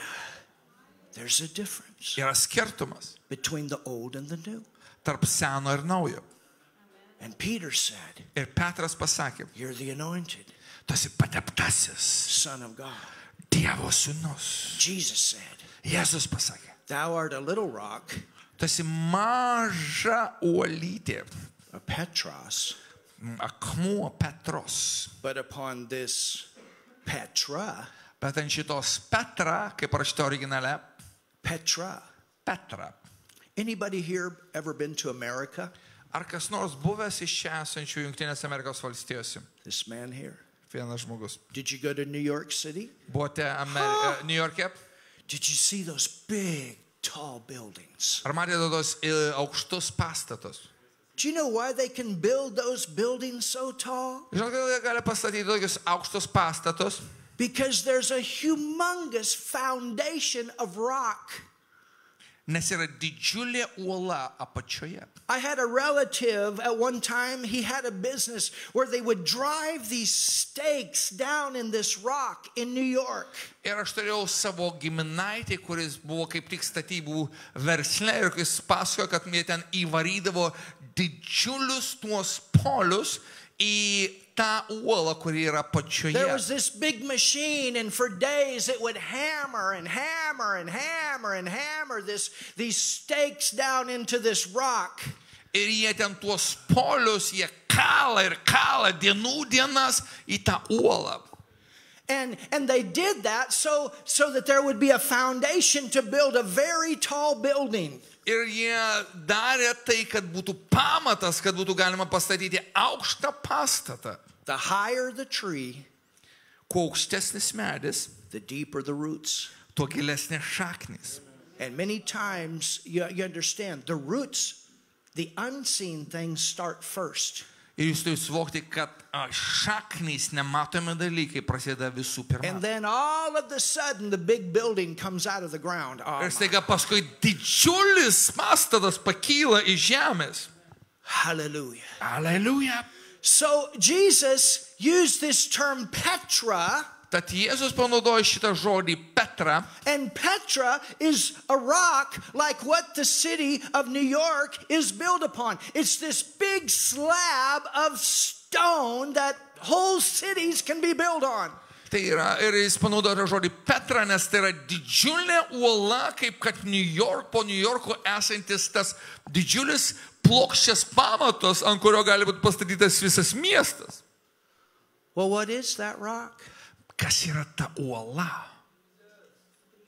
What is that rock? Kas yra ta uola? It's the revelation Tai apreiškimas, of knowing who Jesus is. kas yra Jėzus. Who is he? Kas jis yra? He's my Savior. Jis mano gelbėtojas. Who is he? Kas jis yra? He's my righteousness. Jis mano teisumas. Who is he? Kas jis yra? He's the first son. Jis yra pirmasis sūnus. Who is he? Kas jis yra? He's the example of what it looks like to have relationship with God as my Father. Jis yra pavyzdys, ką reiškia būti, turėti santykį su tėvu. He's my righteousness. He's my mano love. teisumas, He's my mano joy. meilė, jis mano He's my džiaugsmas, victory. Jis mano pergalė. I want to make a statement here. Aš noriu pasakyti vieną teiginį čia. There's no one like you, Jesus. Jėzau, niekas neprilygsta tau. No one like you, Jesus. Jėzau, niekas neprilygsta tau. No one like you, Jesus. Niekas neprilygsta tau, Jėzau. Now let me ask you a question. Noriu paklausti jūsų klausimą. And this is going to be very interesting. You ready? Bus labai įdomus klausimas, ar jūs pasiruošę? How many of you agree with that statement? Kiek iš jūsų sutinkate su šito teiginiu?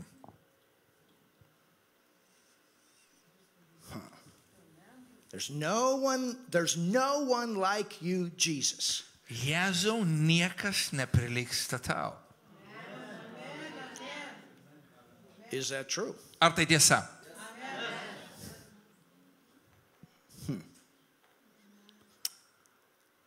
Go to 1 John 4:17. Go to 1 John 4:17. Pirmas Jono laiško 4 skyrius 17 eilutė.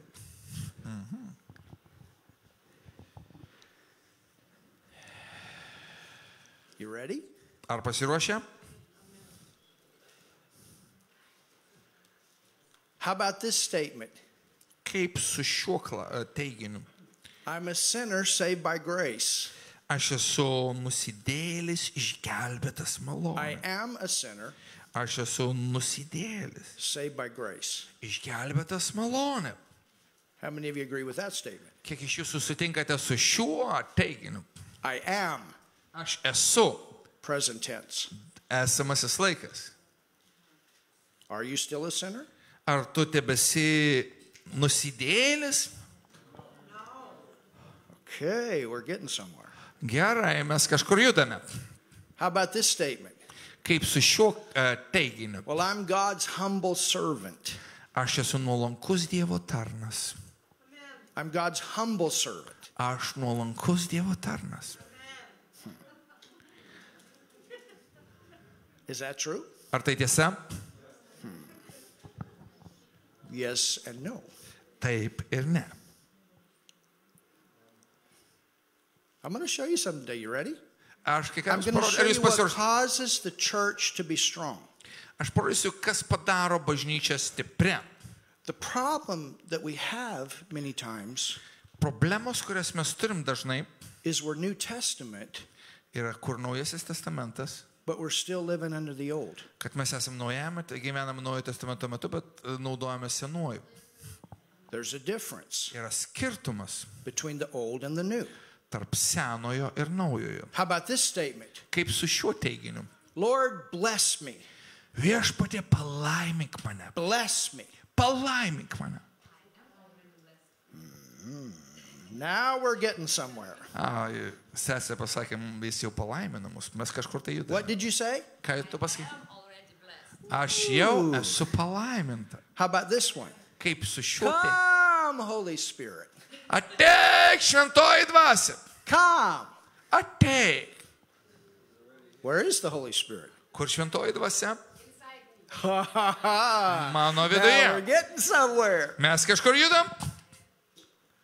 But how many in the church world, come, Holy Spirit? Kiek daug žmonių sako, ateik, šventoji dvasia. He is to come out. Jinai turi išeiti iš mūsų. Yes, he's in the atmosphere, of course. Taip, žinoma, jinai atmosferoje. But in the new, he's in us. Bet Naujam testamente jinai mumise. What she just said, Tai, kai jinai pasakė, ką I'm tai, already blessed. aš jau palaiminta, That's Ephesians 1:3. tai laiškas Efeziečiams 1 skyrius 3 eilutė. He hath blessed us with Jis all spiritual. palaimina mus visais dvasiniais And it palaiminimais says in heavenly places. dangaus srityse. Do you know where God's heavenly place is? Ar žinot, kur Dievo dangaus tos sritys yra? It's in you. Tavyje. It's in your spirit. Tai tavo dvasia. So, let me ask the question again. Tad leiskit vėl There's paklausti. no one like you, Jesus. Niekas neprilygsia tau Jėzau. Somebody read 1 John 4:17 real loud. Kažkas perskaitė labai garsiai 1 Jono laišką 4 skyrius 17 eilutę. Who can read that? I remember the last part. Koks jis yra, tokie ir mes esame šiame pasaulyje. I think that hit. Aš manau, kad tai palėtė. As he is. Kaip jis yra, As he is. kaip jis yra, As he is. kaip jis yra, As he is. kaip jis yra. Tell your neighbor, as he is. Pasakyk, kaip jis yra savo kaimynui. As he is. Kaip jis yra. So are we taip ir mes. when we get to heaven. When we get to heaven. Kai pateksim į dangų. Is that what it says? Ar būtent taip parašyta šitoje eilutėje? Well, when we finally get there. Kai galų gale ten pateksime. No, it says here. Ne, ten parašyta čia. Now, I don't take away from his deity. Aš nenoriu sumenkinti jo dieviškumo. He is God. Jis yra Dievas. And he is to be worshipped. Ir jis turi būti garbinamas. And so your answer was yes and no. Ir atsakymas į jūsų tą teiginį buvo taip ir ne. We don't worship one another. Mes negarbiname vienas kito. We're not God. Mes nesame Dievas. But we have God in us. Bet turime Dievą mumyse. And just as he was a son, Ir kaip kad jis buvo sūnus, we are sons and daughters. mes esam sūnus ir dukterys. We have the Spirit. Paul writes in Galatians 4, Mes I turime no dvasią. longer call you servants. Paulius rašo Galatams, aš nebevadinu jūs tarnais. I'm just God's humble servant. Aš tik tai Dievo nuolankus tarnas. But Paul wrote in Galatians 4, I don't call you servants anymore. Bet Paulius laiške Galatams 4 skyriuje rašo, aš nebevadinu jūs tarnais. I call you sons. Aš vadinu jūs sūnumis. Do you understand? Ar suprantate? Now, Peter called himself a servant, but he knew he was a son. Petras vadina save tarnu, bet jis žino, kad tai patys yra ir sūnus. In the Old Testament, they were servants that served. In the New Testament, we are sons and daughters that serve. There's a difference. Senajame testamente buvo tarnai, kurie tarnavo, mes Naujajame testamente esame sūnus ir dukterys, kurie tarnaujame. Hallelujah. So, Tad Jesus said, Jėzus pasakė, upon this rock, ant šios uolos I will build my church. aš pastatysiu savo bažnyčią. It's the church that knows who they are in Christ. Tai bažnyčia, kuri žino, kas jie yra Kristuje. It's the church that realizes that we're no longer sinners. Tai bažnyčia, kuri suvokia, kad mes nebesame nusidėliai. The Bible tells us that Jesus was made sin for us who knew no sin, that we might be made the righteousness of God in Christ. Hallelujah! Biblija sako, kad Jėzus, kuris nepažino nuodėmės, buvo padarytas nuodėmė dėl mūsų, kad mes jame taptume Dievo teisumu. Alleluja! How can I go forward in confidence in victory if I'm always thinking I'm a sinner? Kaip aš galiu su pasitikėjimu eiti ir patirti pergalę, kai aš galvoju, kad esu nusidėlis? You see, what we need to realize Matote, mes turime suvokti, is that everything kad is viskas complete in our human spirit.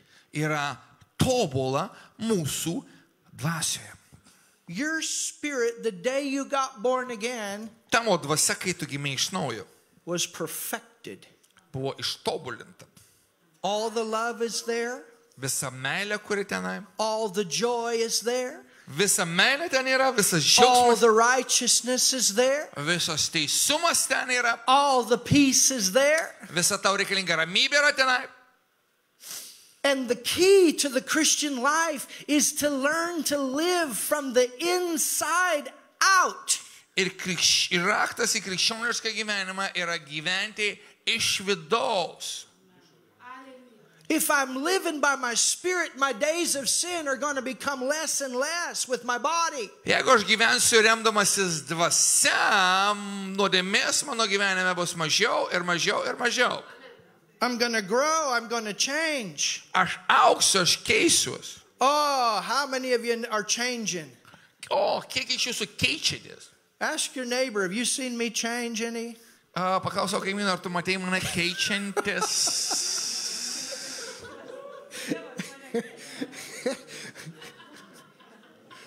Ask your neighbor, have you seen God's love grow in my life through me? Ar paklausiau kaimyną, ar tu matei Dievo meilę augant per mane?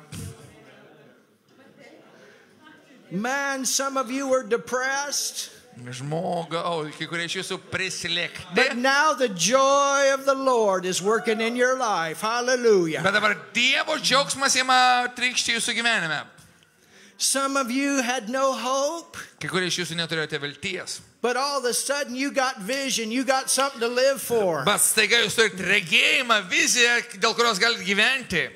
Some of you were full of unforgiveness and bitterness, but the love of God took over and healed your heart. Hallelujah. Kai kurie iš jūsų buvote valdomi neatlaidumo ar kartėlio, bet staiga užvaldė Dievo meilę ir jūs dabar laisvi.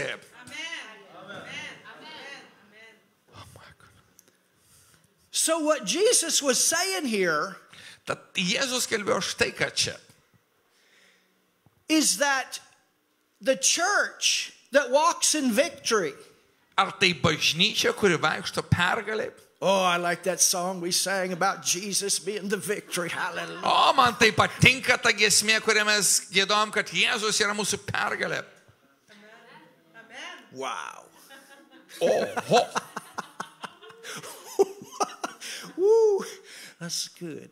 Say it in your language. Jesus, or somebody sing that real quick. Jėzau, tu mūsų pergalė. Mūsų pergalė, Jėzus, Jėzus. Can you Mūsų sing? pergalė, Jėzus. Mūsų pergalė, Jėzus. Mūsų pergalės giesmė. Jėzus, mano pergalė, Jėzus. Mano pergalė, Jėzus. Mano pergalės giesmė. Forever. I can hardly stand right now. I'm telling you, that's powerful. Aš nesuprantu, bet tai yra galinga. But it's knowing who you are. Tai suvokimas, kas tu esi. And see, Ir matai, in Mark 4, you remember what Jesus said? ar atsimenate, ką Jėzus pasakė Evangelijoje pagal Morkų 4 skyriui? And I know your pastor's a teacher, so I believe you covered that. But Jesus talked about, he used the term mystery. Nes Jėzus panaudojo žodį paslaptis. And he talked about the kingdom of God will operate with those that have the revelation of the mystery. Ir jis kalbėjo apie tai, kad Dievo karalystė veikia ten, kur žmonės suvokia Dievo karalystės paslaptį. And Paul in Ephesians 3, Ir Paulius laiške Efeziečiams 3 skyriuje, he tells us that there was revelation that was held back. kalba, kad buvo apreiškimas, kuris buvo sulaikomas. That nobody had this revelation in the Old Testament. Kad Senojo testamento metu niekas neturėjo šito apreiškimo. Now understand, Jesus was the manifestation of the revelation. Žinot, Jėzus buvo apreiškimo pasireiškimas. So when you look at his life, you can see what the word is. Tad kai jūs žiūrite Jėzus genius, galite suvokti, kas yra žodis. And the power of the Holy Spirit. Ir šventosios dvasios galia. Jesus was the word that became flesh. Jėzus buvo žodis, kuris tapo kūnu. He was the first son of God in the earth. Jis buvo pirmasis Dievo sūnus žemėje. Now, Jesus could not teach all of that revelation because nobody could be born again at that time. Jėzus negalėjo mokyti apreiškimo, nes niekas negalėjo tuo metu gimti iš naujo. Nobody could be born again until Jesus went to the cross, died, and raised from the dead. Niekas negalėjo gimti iš naujo, kol Jėzus nenumirė ant kryžiaus ir neprisikėlė iš numirus. So he taught a lot of things by parables because man was still in his senses.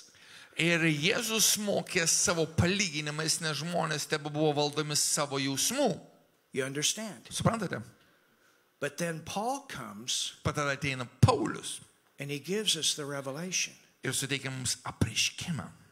And the problem many times is Christians are well grounded in Old Testament. Ir problema štai kokia, kad žmonės, krikščionys labai dažnai įsišaknėja Senajame They know testamente. about David and Samson and all of these different stories, and these things are important. Ir jie žino ir viską apie Dovydą, Samsoną, kitus veikėjus ir visą tai yra svarbu. But those things do not tell you who you are in Christ. Bet tie dalykai net pasako tau, kas tu esi Kristuje. But when you study the epistles, Bet kai tu nagrinėjai laiškus, Ephesians alone, the book of vien Ephesians tik alone, tai laišką Efeziečiam.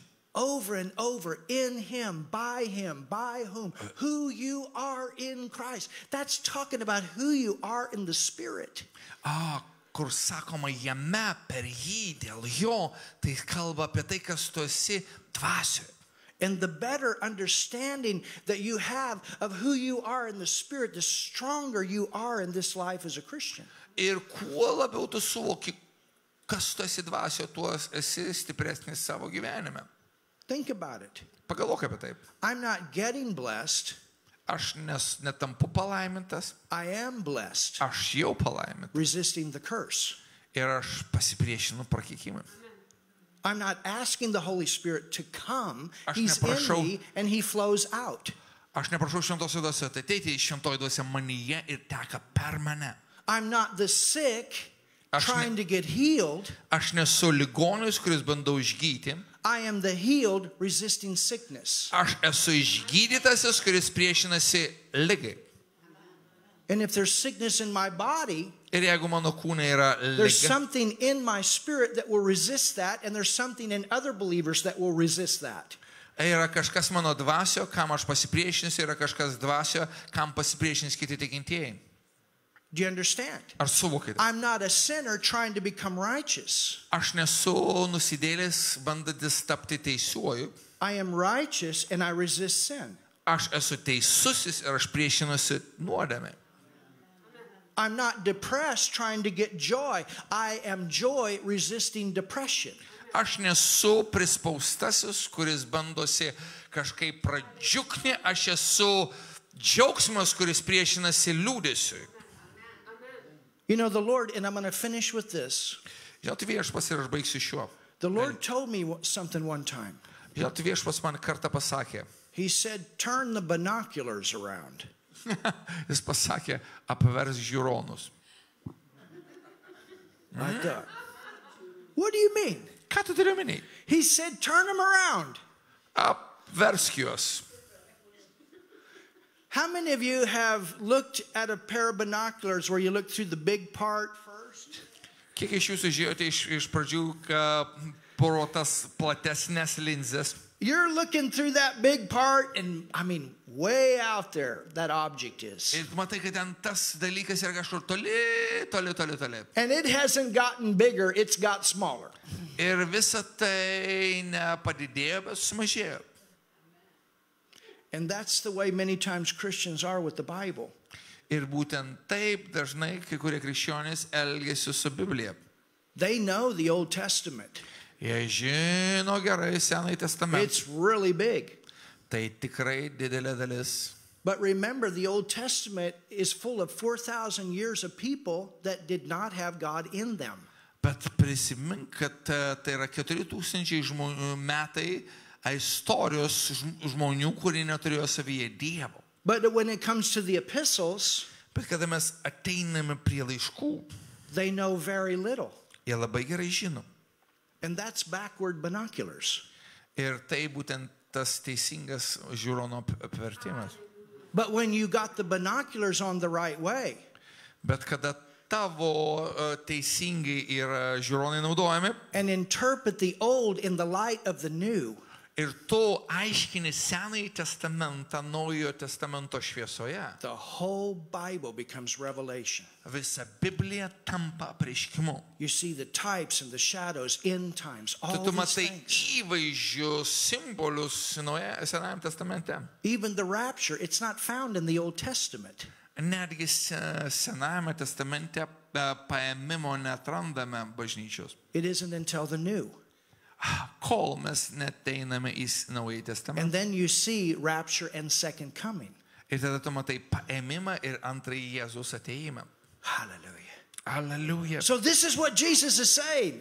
Tai štai kalba Jėzus. Upon this rock, the rock of the revelation of knowing who I am, Ant šios uolos, ant apreiškimo žinojimo, kas aš esu. and then he also called Peter a rock.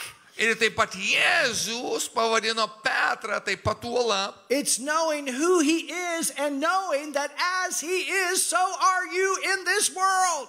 Kad jisai žino, kas jis yra ir koks jis yra, tokie mes esame šiame pasaulyje. And this is what causes the church to be strong. Tai padaro bažnyčią stiprią. This is what knocks out the condemnation. Štai kas išverčia iš koto pasmerkimą. This is what brings true change, true repentance. Tai kas atneša tikrą pasikeitimą ir tikrą atgailą. This is what gives the church the confidence to say no to the devil. Štai kas suteikia bažnyčiai pasitikėjimą pasakyti ne velniui. And go forth and do his works in this earth in his name. As he is, so are you. Ir daryti darbus jo vardu, nes koks jis yra, tokia ir mes esame šiame pasaulyje. Jesus got the victory, you got the victory. Jėzus nugalėjo, tu nugalėjai. Jesus got joy, you got joy. Jėzus turi džiaugsmą, tu turi džiaugsmą. Jesus got the devil under his feet, you got the devil under your feet. Velnias po Jėzaus kojomis ir velnias po tavo kojomis. Jesus healed the sick, you heal the sick. Jėzus gydė Hallelujah. ligonis, tu gydai ligonis. Jesus loved the sinner, you love the sinner. Jėzus mylėjo nusidėlius, tu myli nusidėlius. Jesus preached the gospel, you preach the gospel. Jėzus skelbė evangeliją, tu skelbė The evangeliją. works that I do shall you do also, and greater works than these shall you do, because I go to the Father. He went to the Father to make the sonship relationship possible. Aš darau darbus, jūs taip pat darysite darbus, nes aš einu pas tėvą, kad jūs taptumėte sūnumis ir galėtumėte daryti tokius darbus, kuriuos daro sūnus. In Germany right now, Dabar Vokietijoje I'm teaching a series aš mokau seriją pamokslų on the book of Timothy. apie iš Timotiejaus knygų laiško. And Timothy Ir Timotiejus, laiškas had to Timotiejui. confront Timotej. false teaching. Timotiejus turėjo pasipriešinti neteisingą mokymą. Because what happened is they had left the teaching that Paul had given them. Nes jie paliko mokymą, kurį buvo palikęs Paulius. And they began to teach fables, Jewish myths, Greek mythology. Nes jie pradėjo mokyti visokius ten pasakėčias, graikų mitus ir panašius dalykus. And Paul wrote to Timothy and said, I charge you to charge the teachers to get back to teaching what I taught them for almost 3 years. Ir jisai rašo, aš raginu tave sudraust tuos mokytojus, kad jie grįžtų prie to, ką aš mokiau 3 metus. And he makes a reference to the teaching that was given for the church age. Ir jisai iš tikrųjų gerbė tą mokymą, kuris buvo duotas bažnyčios amžiui. Because this is what causes the churches to be strong. Nes tai padaro bažnyčias stipriomis. And to represent Jesus in the earth. Ir leidžia jiems atstovauti Jėzų pasaulį. Church, go forth. Bažnyčia, žygiuok pirmin. Be carriers of the move of God. Būkite Dievo judėjimo nešėjais. Carriers of revival. Prabudimo nešėjais. Carriers of the gospel. Evangelijos nešėjais. Something great Kažkas galingo. has begun here. Čia prasidėjo. And there's much more to come. Ir daug didesni dalykai laukia ateityje. Hallelujah. Hallelujah. Amen, Pastor. Hallelujah. Thank you, Lord. Do you want me to give an altar call for salvation? Yes. All right. Gerai. I want everybody just to close their eyes for a second. Aš noriu, kad visi užsimerktume akimirkai. I'm going to ask that question to you today. Šiandieną aš paklausiu to klausimo tavęs. Who do you say Jesus is? Ką tu sakai Jėzų esant? If you cannot say that he's your Savior, Jeigu tu negali pasakyti, kad jis yra tavo gelbėtojas, that he's your Lord, kad jis yra tavo viešpats, then you're in the right place today. tu esi teisingoje vietoje šiandien. Because it's a decision. Nes būtent sprendimas It's a decision to say, Jesus, you're my Lord. ir pasakyti, Jėzau, tu mano viešpats yra apsisprendimas. Jesus, you died on the cross for me. Jėzau, tu numirė ant kryžiaus už mane. You remember when he was on the cross, he said, my God. Kai jis buvo ant kryžiaus, jis atsimena, jis pasakė, mano Dieve. That's when he called God, God instead of Father. He was becoming sin with our sin.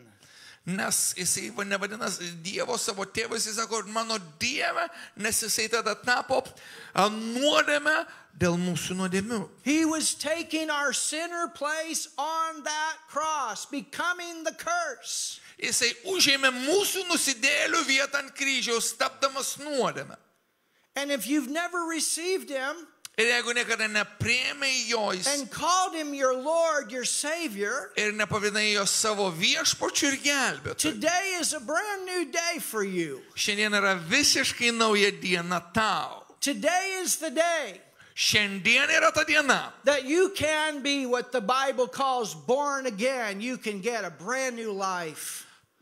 tu gali tapti tuo, ką Biblija vadina gimimas iš naujo, tu gali gauti visiškai naują dieną. You can't save yourself. Tu negali išgelbėti savęs. None of us can do enough good. Niekas negali padaryti gėrio pakankamai. That's why Jesus came. Štai kodėl atėjo Jėzus. So if you don't know for sure that you're on your way to heaven, Jeigu tu nesi užtikrintas visiškai, kad tu esi pakeliu į dangų, or you don't know God ir kad jeigu nepažįsti Dievą as a father, kaip tėvo, I want to pray for you right now. aš noriu dabar pasimelsti už tave. Just lift your hand and say, I want to know Jesus today. Tiesiog pakelk ranką ir pasakyk, šiandien aš noriu pažinti Jėzų. If you've never prayed and asked Jesus, Tu niekada nesimeldė ir neprašai, kad Jėzus taptų tavo, kad Dievas taptų tavo tėvu. if you've already prayed this prayer, you don't have to lift your hand. Jeigu tu meldėsi, jau tau nereikia kelti tos rankos. But if you've never prayed, lift your hand. I want to pray with you. Jeigu niekada nesimeldė ir neprašai Dievo tapti tavo tėvu, pakelk savo ranką. All right, if you lifted your hand, just stand up right now, Jeigu tu pakėlė ranką, atsistok dabar and I'm going to lead you in a prayer. ir aš melsiu su tavimi. Atsistokite. We'll lead you in a prayer, sir. Wonderful, wonderful. Nuostabu, nuostabu. Anybody else? You never Ar received dar Jesus. kas nors, kas nepriėmė Jėzaus kaip savo This is the viešpatį? greatest testimony. Tai būtų nuostabiausias God liudijimas. loves you so much. Dievas taip stipriai tave myli. Thank you. Ačiū. Thank you, sir. Ačiū. We're going to be in heaven together. Mes būsim danguje kartu. And that's a wonderful thing. Ir tai taip nuostabu. Would you come up here? I want to pray for you personally. Come on up here. Ateikit čia į priekį ir aš pasimelsiu už jūs. Come on up here. Ask your neighbor today, do you know Jesus? Paklaus savo kaimyną, ar tu pažįsti Jėzų? And if your neighbor said, no, not yet, ask him. Say, hey, you want to know? Paklausk. Ateikit. You can bring him up even. Gali jį atsiversti čia. Hallelujah. All right, you guys stand together and I'll pray with you. No, come here. You can stand in front. Face me. I know that we have people online too. If you've never received Jesus, Ir mes I žinom wanna taip pray pat, with kad you. vyksta transliacija. Ir jeigu tu nepažįsti Jėzaus, tu gali šiandieną jį pažinti. Going to be a brand new life for you guys today. Vaikinai, šiandien jūs patirsit visiškai naują gyvenimą. It's awesome to see men come to Jesus. Taip nuostabu, kai vyrai ateina pas Jėzų. Anybody else, real quick, you want to come up and pray this prayer with these two? Ar dar kas nors? Kviečiu, ateikite ir mes melsimės kartu. All right, let's all pray this prayer with these two. Visi melskimės šią maldą su šiem dviem. I'll pray in English, Aš melsiuos angliškai, and he'll pray in Lithuanian, jis įvers į anglų kalbą. and then you all Į lietuvių, atsiprašau. you all pray with Pastor. Ir jūs po to visi pakartokite tą lietuvišką vertimą. Hallelujah. Jesus, I believe in you. Pasakykime visi kartu. Jėzau, aš tikiu tavimi. I believe you died for me on the cross. Aš tikiu, kad tu numirė už mane ant kryžiaus. You took my sin on the cross, Tu prisėmei mano nuodėmę ant kryžiaus. Jesus, you went to hell for me. Jėzau, tu nuėjai į pragarą už mane. Jesus, you raised from the dead. Jėzau, tu prisikėlei iš numirusių. And I believe that. Ir aš tuo tikiu. Jesus, I call you my Lord. Jėzau, aš vadinu tave savo viešpačiu. I call you my Savior. Aš vadinu tave savo gelbėtoju. I'm now born again. Aš dabar gimiau iš naujo. A child of God. Aš esu Dievo vaikas. God, you're my Father. Dieve, tu esi mano tėvas. And I'm your son. Ir aš esu tavo sūnus. Father, I just thank you for these two guys. I thank you, Lord, that Tėve, aš dėkoju šitos du vaikinus, today that they came to you. kad jie atėjo pas tave. This is a brand new day for them. Tai nauja visiškai diena jiems. Brand new life for them. Visiškai naujas gyvenimas I jiems. pray protection upon them. Aš meldžiu tavo apsaugos jiems. I pray they can grow, Aš meldžiu, kad jie augtų, learn your word, pažintų tavo žodį and find the purpose that you have for their life. ir atrastų tikslą, kurį turi jų gyvenimams. I pray that Aš meldžiu, kad right now dabar in Jesus' name. Jėzaus vardu. Amen. Amen. Come to church, Ateikite į bažnyčią, learn the word, mokinkite žodžio and you'll grow and grow. ir jūs auksite ir auksite. And just watch and see how your life changes. It'll be amazing. Ir jūs tiesiog stebėkite, kaip jūsų gyvenimas keisis, tai bus nuostabu. This is the beginning of a brand new life. Tai visiškai naujo gyvenimo pradžia. Not saying that you won't have problems at times, Nesakau, kad jūs niekada neturėsite problemų, but you got the problem answer in you. bet jūs turite savo viduje atsakymą į problemas. The helper, Padėjėjai. and he's going to help you. Jis padės jums. It's going to be amazing what God does with your lives Ir bus pritrenkiantis dalykai, ką jis padarys su jūsų gyvenimu. as you follow him Kai jūs seksite jo. and live by what just came in you. That's the Holy Spirit. Ir sekdami tai, kas ėjo jūsų vidų, šventąją dvasią. Hallelujah. Alleluja. Amen. Amen. Does anybody need healing in their body? Ar kam nors reikalingas išgydymas kūne? We will pray for you right now. Mes melsime už jūs dabar. We have a lot of healing. Bus daugybė išgydymų. I was telling you about those chiefs. Aš jau pasakoju jums apie tos vadus. Now we're watching God move. Mes matome dabar Dievą judant. I've seen so many healed. Ir matome daugybę išgydytų žmonių. Tumors gone, blind eyes open. Augliai dingsta, aklos akys atsiveria. A man, his whole half side of his body was paralyzed, Žmogus, kurio pusė kūno buvo paralyžiuota, completely healed. buvo visiškai išgydytas. Demons cast out. Velniai išėjo. Amazing what God does. Tai, ką Dievas daro, pritrenkia. Amazing. Pritrenkia. Amazing. Pritrenkia. So if you have pain in your body, Tad jei turi skausmą savo kūne, stand up right now. atsistok dabar. And what I'm going to do Ir aš padarysiu štai ką. is I'm going to pray a general prayer. Aš pasimelsiu bendrą maldą. And then if you need hands laid on you afterward, Ir jeigu tau reikia, kad už tai kažkas uždėtų, ant tavęs uždėtų rankas, we'll take the time to lay hands on you. mes skirsime laiko uždėti ant tavęs rankas. But many times, Bet daug kartų people get healed just by the spoken word. žmonės yra išgydomi per įsakytą žodį. I just had a blind woman. Aš ką tik tai susidūriau su akla moterimi. The whole church knew she was blind. Visa bažnyčia žinojo, kad jinai akla. She was all the way in the back. Jinai buvo pačiam salės gale. And just while we were speaking the word, Ir kai mes kalbėjome žodį, she was completely healed. jinai buvo visiškai išgydyta. Hallelujah. That's our God. Toks mūsų Dievas. That's our God. Toks mūsų Dievas. So wherever the pain is, go ahead and put your hand there. Tad uždėk ranką, kur be būtų skausmas. as a point of contact. Tai tiesie tiesiog sąlyčio taškas. It's like we got a lot of backs and shoulders, heart issues, Ir knees. aš mačiau, kaip Dievas gydo pečius, nugaras, širdis. So let's believe together, church, Bažnyčia, susitarkime tikėti kartu, because we are believers, nes mes tikintieji and believers believe. ir tikintieji tiki. Hallelujah.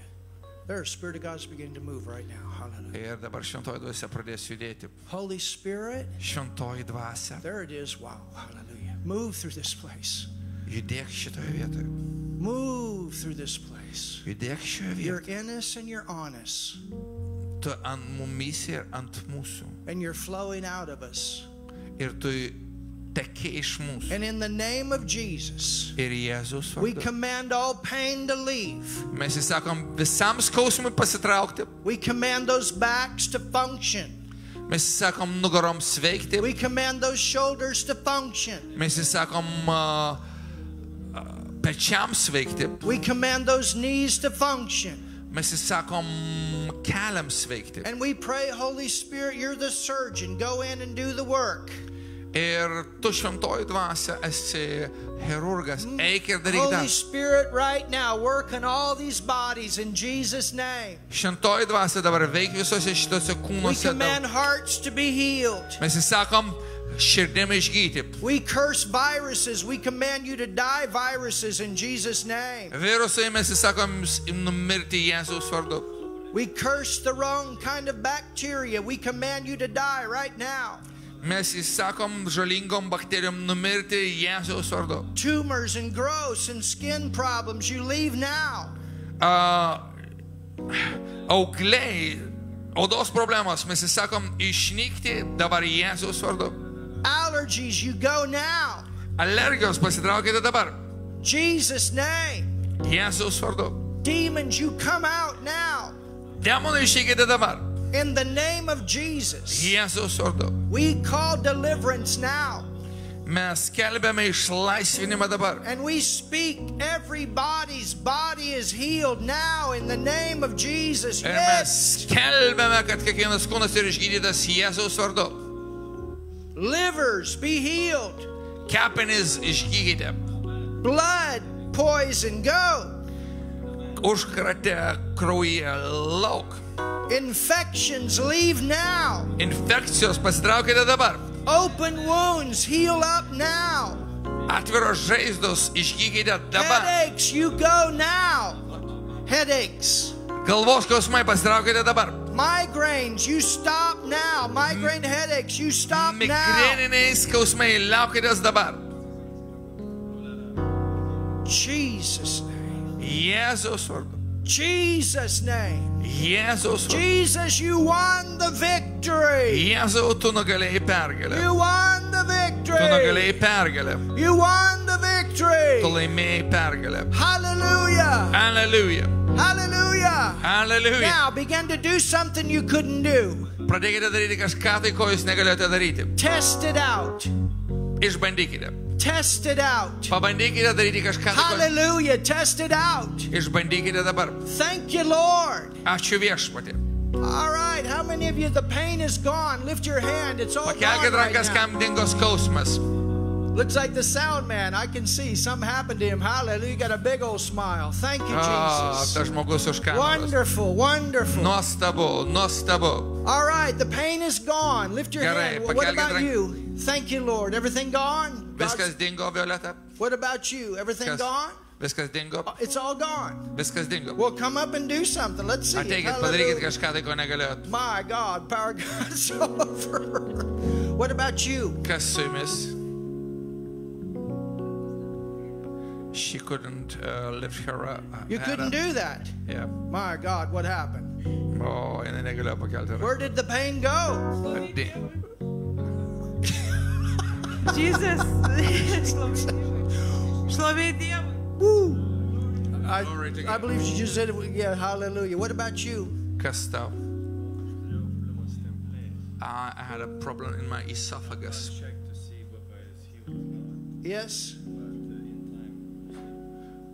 While I was praying, I could see something down in somebody's throat. So maybe it was you. Hallelujah. Aš mačiau kažką tai, kaip Dievas veikė stemplėje, aš tikiu, kad tai tu. My goodness. Who else? Kas dar? Who else? Kas dar? Everything is gone. Viskas dingo. Somebody with the neck. There was somebody with something with the neck. Kažkas tai, kažką turėjo kakle kažkokią problemą. How about, yeah, what about you? Can you? Throat. Oh, she can't swallow. There is something in the throat. All right. Can you swallow now? Ar galite praryti dabar? Jesus. Jėzus, Jėzus, My God. Jesus. Jėzus.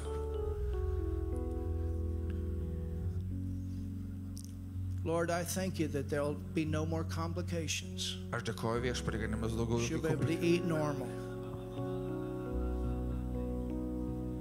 She'll be able to swallow normal. Jinai dabar normaliai galės praryti. Jesus' name. Everybody say, thank God this woman is healed. Pasakykime visi kartu, ačiū Dievui, kad šita moteris išgydyta. My God. Can you tell a difference now? Can she tell a difference? Ar jaučiate skirtumą? Yra skirtumas. Somebody give her something to drink. Duokit kažką išgerti. I want to test it. Aš pirmą. First I will drink. Would you like a drink? Yeah, I'd like a drink too. Oh, this is mine? She has. She got. Okay, you tell us. I want to test this out. I want to find out if she can tell a difference. Can you tell a Aš difference? noriu, kad sakytumėte, ar yra kažkoks skirtumas. Yeah, I still feel something. Dar kažką jaučiu. Bet lengviau. It's lighter, but there is something still. All right, let's drink together. You ready? Dabar pasiruošę, geriame kartu.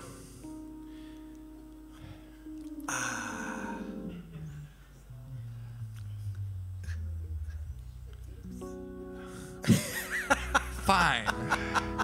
Do you get it? This looks. Ooh, looks means it's fine. Is that what it means? Yeah, yes, fine. Looks? Looks. Looks. Looks. Looks. All right, fine. Soft L. Hey, I just learned my first word. Cool. Cool. Looks is cool. Amen. Thumbs up. Super. Okay, what about her? This young lady. Something happened with you? You're a young woman. Yes, only 93. You're 93. Yes.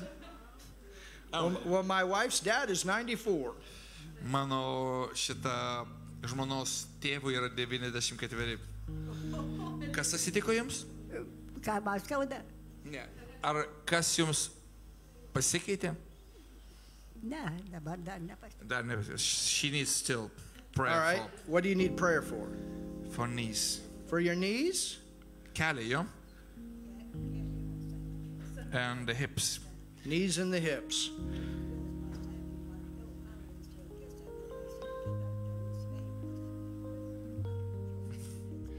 God told me that my bones and my gums are healed, but still some pains come. All right. Well, we're going to pray for you. Gerai, mes pasimelsim už jūs. Because I tell you what, you can be 94 and you don't have to be all crippled up. That's for sure.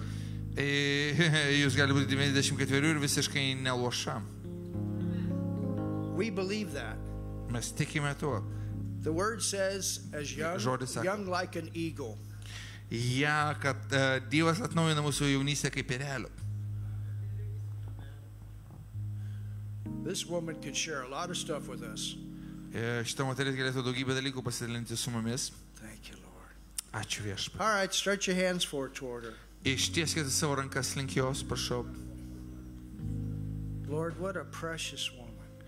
Viešpatie, kokia brangi moteris. I prayed for a woman one time. She was 104. Kartą meldžiausi už moterį, kuri buvo 104. She lived in Seattle, Washington. Jinai gyveno Seattle, Vašingtono valstijoje. She had just gotten back from a trip to Israel. Ką tik buvo grįžusi iš kelionės į Izraelį. And she said she wanted to go again. Ir sakė, kad dar kartą norėtų ten nuvažiuoti. And she wanted me to pray for refreshing in her body to go again. Isn't that Ir amazing? mes meldėmės, kad būtų atstatymą jos kūną, kad jinai vėl galėtų nuvykti. We laughed and laughed together. Mes kvatojomės kartu. Now, Lord, I thank you for this precious woman. Aš dėkoju Viešpačiui už šitą nuostabią And moterį. I pray for all the pain to go. Kad meldžiu, kad visas skausmas pasitrauktų. I pray and I speak to these hips, pain gone out. Ir aš sakau šitiems visiems klubams skausmę pasitrauk. And I pray for these knees. Ir aš meldžiu šitos kelius. Oh, she'll be a dancing grandma in this church. Jinai bus šokanti senelė šitame bažnyčioje.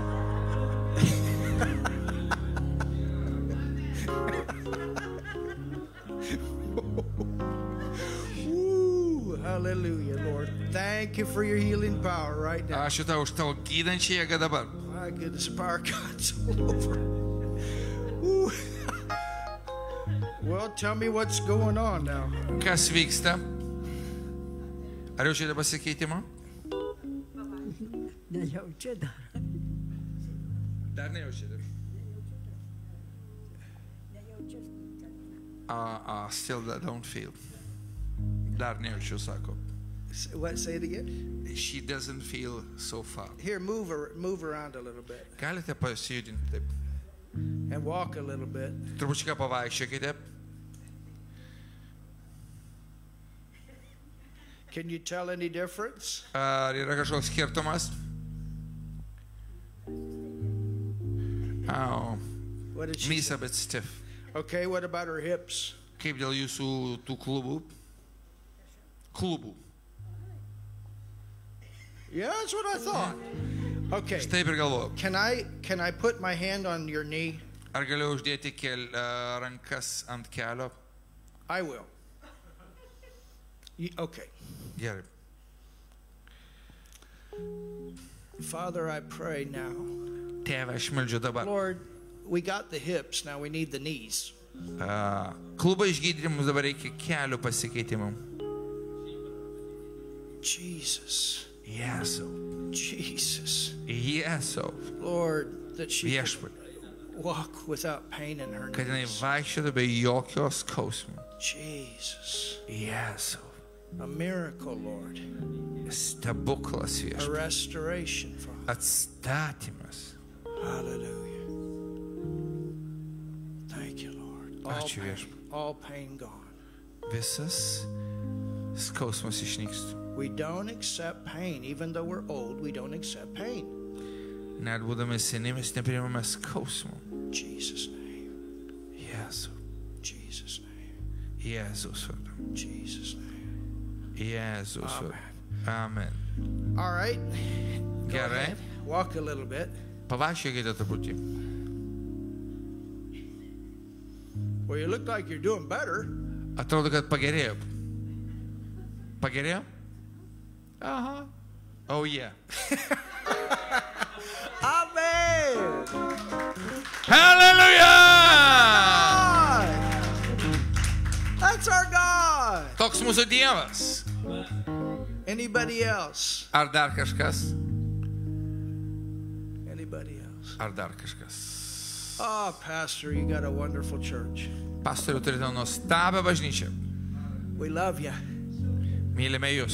So I believe I'm done for right now. Gerai. Tai ką mes dabar darysime? Yes. Mes aukosime. Gerai, va. Prašau.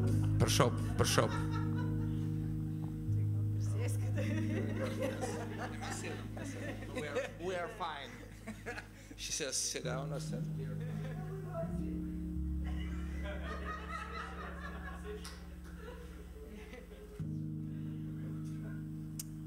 Turėsim dar paukojimus ir turėsim duonos laužymą.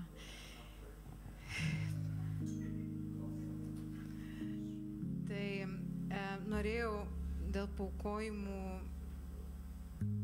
pasidalinti tuo, kas atėjo į mano širdį. Ar atsimenate tą istoriją su Ananijum ir Safyra?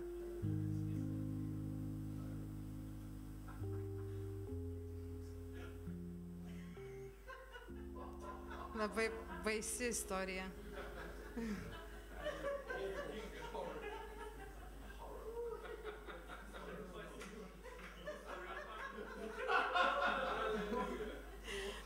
O vienas vyras vardu Ananija su savo žmonos Safyra pardavė nuosavybę ir žmonai pritarant pasiliko dalį gautų pinigų. Kitą dalį atnešė ir pradėjo prie apaštalų kojų. Petras paklausė: Ananijau, kodėl šėtonas užvaldė tavo širdį, kad tu pamelavai šventajai dvasiai, pasilikdamas dalį už žemę gautų pinigų? Argi nebuvo tai, ką turėjai ir ką gavai padavęs, argi nebuvo tavo žinioje, tai kodėlgi taip sumanėjai savo širdį? Išgirdęs tuos žodžius, Ananijus krito ant žemės ir mirė. Didelė baimė, garsas kažkoks. Skambina jums. Didelė baimė apėmė visus tai girdėjusius. Keli jaunuoliai pakilo, suviniojo jį marškomis. Po kokių 3 valandų atėjo jo žmona, kuri nežinojo, kas buvo atsitikę. Petras paklausė: pasakyk man, ar už tiek pardavei sklypą? Taip, už tiek, atsakė jie. Tada Petras jai tarė: kodėl susitarėte mėginti viešpaties dvasią? Štai ties durimis skamba žingsniai tų, kurie palaidojo tavo vyrą. Jie ir tave išneš, bematant jį susmuko jam po kojų ir mirė. Atėję jaunuoliai rado ją negyvą, nunešė ir palaidojo šalia vyro. Didelė baimė apėmė visą bažnyčią ir visus, kurie apie tai išgirdo. Ir iš tikrųjų čia mes turime reikalų bažnyčioje su pačiu Dievu.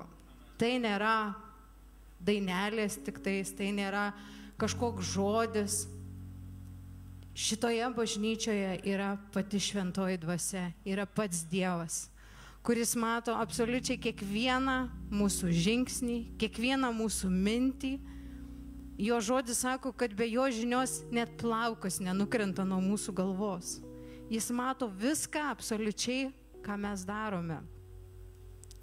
Jis mato asmeniškai mus ir žino asmeniškai visus mūsų kelius, mūsų gyvenimą ir mūsų širdį. Ir ta pati šventoji dvasia, kuri matė, kad Ananija su Safyra pamelavo žmonėms, ta pati šventoji dvasia yra šitoje vietoje, mūsų tarpe ir mumyse. Amen. Ir kai galvoju apie paaukojimus, man tokios mintys atėjo jau prieš kelias dienas apie tai, kad Dievo žodis sako, kad žmogus iš karto negimsta į Dievo karalystę suaugusiu. Jisai gimsta kuo? Kūdikiu. Amen? Tu negimė iš karto suaugęs. Taip pat ir bažnyčioje, ir Dievo namuose, Dievo karalystėje yra visokio dvasinio amžiaus žmonių. Yra kūdikiai, yra jaunuoliai, yra tėvai. Amen? Ir kūdikiai, jais rūpinasi, juos myli, juos globoja. Kai tu esi vaikas, tu niekada nepagalvoji, iš kur viskas ateina, taip? Ojei, tau padarė valgyti tėvai, tu ten niekad negalvoji, kiek ten jiem kainuoja, tu nesirūpini jokiais mokesčiais ir tau niekas nerūpi. Tu esi vaikas. Amen? Ir net nieko nežinai, kas vyksta namuose ir iš kur ateina ir kas vyksta, visko rūpinasi tėvai. Bet kai tu augi, tu pradedi rūpintis namais. Tėvai tau duoda atsakomybės kažkokias. Tu pradedi rūpintis ir finansais, kiti eina dirbti, kad uždirbtų. Ir kai bažnyčioje žmonės pradeda augti, keičiasi jie. Ir aš matau, kad Dievas šiai dienai nori auginti mus. Ir tai kalba eina ne tik apie finansus. Kai tu įtiki, yra vienoks stovis, bet kai tu augi, kažkas tai keičiasi. Kažkas tai keičiasi tavo gyvenime. Ir jeigu stovis toks pats, jeigu tu toks pats, kaip tu įtikėjai, apart to, kad išsipūtė pažinimas, tai mes esam tada nei kūdikiai, kurie kažkokie turi neįgalumą. Nes Dievo tikslas tai yra augimas. O augimas atneša pokyčius ir mūsų veiksmuose, ir mūsų gyvenimuose.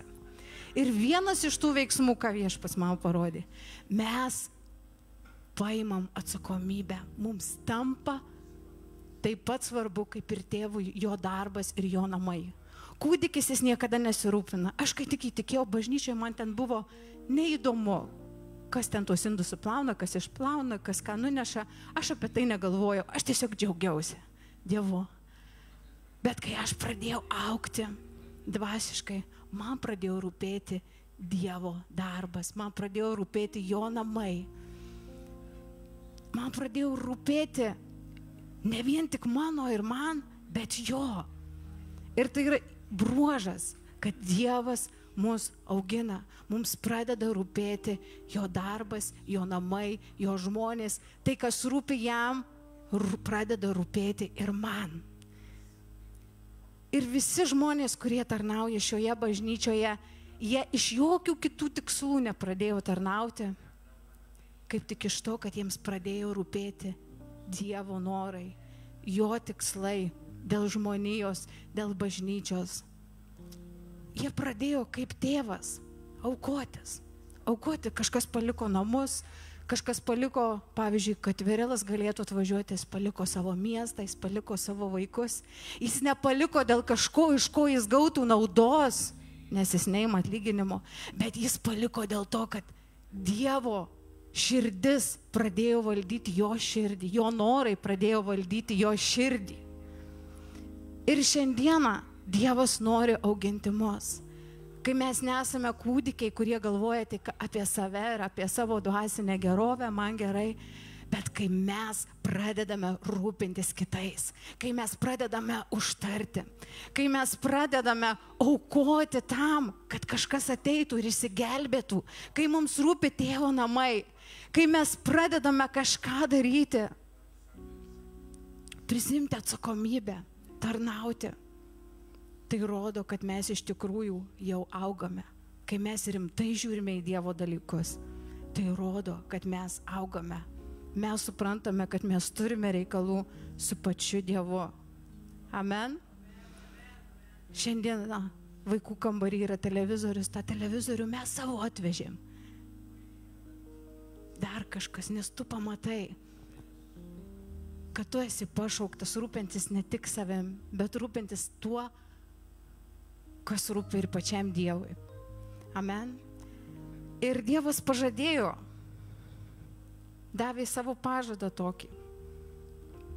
Pagerbk viešpatį savo turtu ir pirmaisiais viso derliaus vaisiais, ir tavo aruodai bus kupini, spaustuvai perpildyti naujo vyno. Ir šiandieną aš žinau, aš kartą pasakiau, Dieve, kiek aš čia galiu aukoti, nes kartais aš atiduodu visą, ką aš turiu kažkam. Aš matau žmogų poreikį, aš galiu atiduoti ir pati nieko neturėti. Ir aš sakau, gal aš geriau pasilikčiau savo, laiką, tą, kurį aš kažkam atiduodu, kažkam pasilikčiau pinigus, kuriuos aš atiduodu. Bet aš pamačiau vieną dalyką, kol pilsiu, tol jis pils man.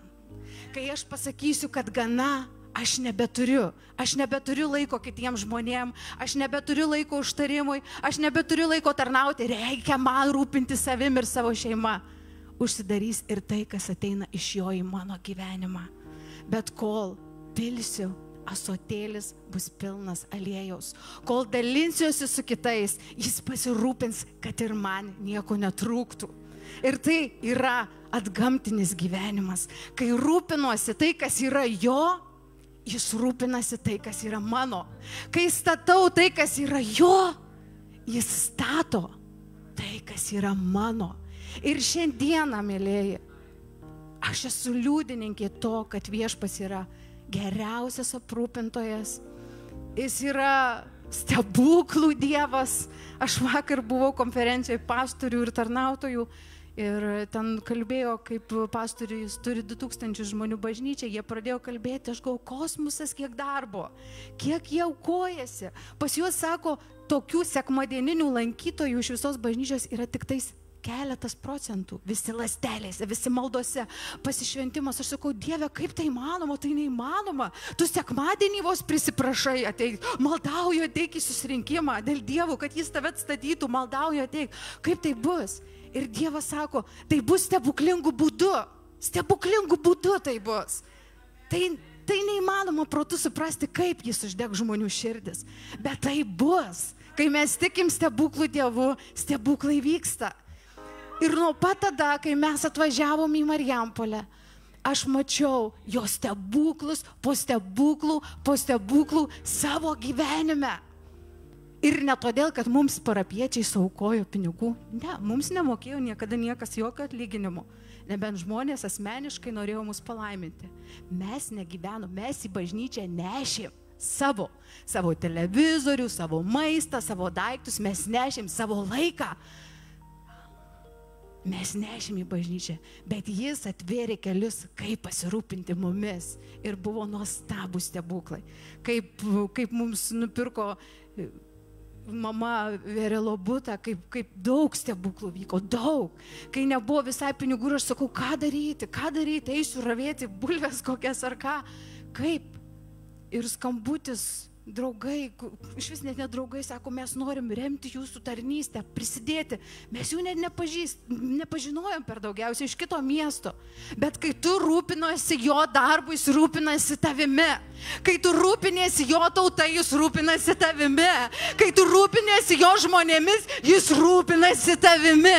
Kai tu nepasilieki savo, bet sėji, pasilieki ir savo, bet sėji, užauga vaisius. Amen.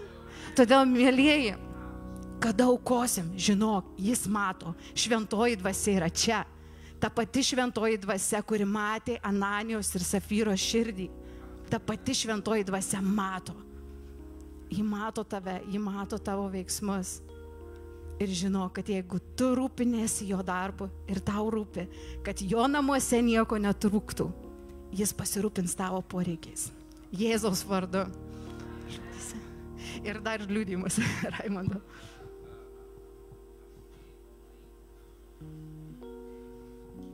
Sveiki, prie to pačio apie paaukojimus, kaip aš gal neaukojau tam, kad gauti iš Dievo. Apsa tiesiog davėjai, duodi ir duodi, aš tikiu to principu, kas yra Biblijoje parašyta, kai duodi, tai ir gauni atgal. Bet to nebuvo tikslas, aš šiandien noriu pasigirti dėl savęs, o noriu tiesiog paliudyti, ką Dievas iš tikrųjų realiai jisai daro. Nėra, kad vien tik tais mes darom kažką darom, o mūsų gyvenime nevyksta. Tai toks, aš dirbu pas brolį, pas mūsų brolį, pas bažnyčioką, galim sakyti, taip, pas brolį. Dirbu pas brolį, atvažiuoja kitas brolis. Ir ten kalba, nėra pinigų ten nuvažiuoti į kitą miestą, nėra kur. Ir man mintis, aš jau prieš tai norėjau paaukotos pinigų, aš norėjau duoti. Ir taip, tai tas kitas brolis važiavo į miestą kaip tik, pas kurį aš dirbau, į tarkim bankomatą. Davėjom kortelę, pas man ten buvo apie 50 eurų. Sakau, nuimk man 50 eurų, aš nesakiau kam. Ir gerai, tai jisai man nuėmė, padavė tos 50 eurų. Ir po to jau tas kitas brolis, kuriam reikėjo kūrui, aš jam daviau, sako, kaip gerai, galėsiu nuvažiuoti ten, kur man reikia. Ir jie išvažiavo, tai aš dar likau pas brolį ten dirbti, jau šeidinėdamas. Jis man sako, va, kortelė im banko. Ir po to taip durys uždarė, ir darydamas sako, aš nenuimu pinigų, aš tave palaiminau. Suprantat, jis nenuimė mano pinigų, jis nežinojo mano tikslų. Jisai paėmė mane palaimino.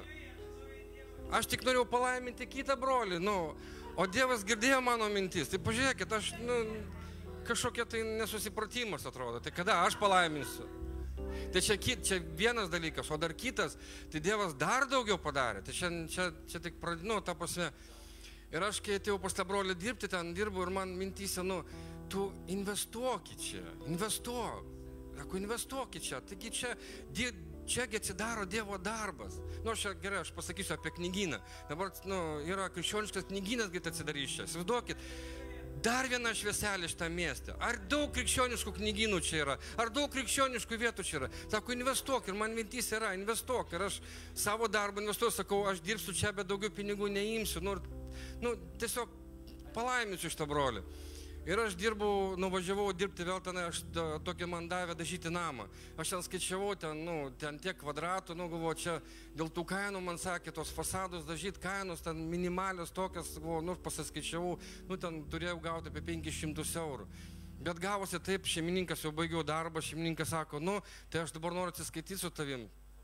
Aš, faktiškai dirbau 4 dienas, jau gimtų nuo ryto lygi vakaro, bet aš dirbau ten savaitę, bet jeigu taip 8 valandas, tai 4 dienas. Aš ką jums galiu pasakyti, kad aš uždirbau per dieną po 220 eurų. Aš 4 dienas dirbau, užsidirbau 880 eurų. Mano žmona dirba visą mėnesį, neuždirba 500 eurų. Aš 4 dienas dirbau, uždirbau beveik 900 eurų. Bet supraskit, kame esmė. Aš tikrųjų širdį pagalvojau, kad aš nenoriu imti pinigų už darbą. Pas brolį savo. Tiesiog aš noriu palaiminti. Man Dievas atsakė, pats šeimininkas sako, paskaičiuojam, va tiek už kvadratus, va tiek tu duodu pinigų, pats pasiūlė tą kainą. Aš galvoju, žymiai mažiau pasakysiu. Žiūrėkit, ant kiek Dievas yra geras. Aš nieko nedariau, aš niekam nedaviau, nieko. Nereikėjo man ištraukti net pinigų iš kišenės, jisai man pats viską padarė. Tai tiesiog, iš tikrųjų, kai aukoja kairė, ką daro kairė, tai nežino dešinė. Tiek šventoji dvasia jūs paragina.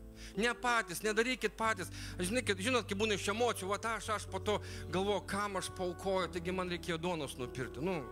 Suprantat, darykite iš širdies, kas iš tikrųjų tai yra. Nebūtinai šiandien, apskritai, kai jūs gyvenate, galite paaukoti ten pastoriam. Mes kaip kalbėjom, kad pastoriai neturi algos.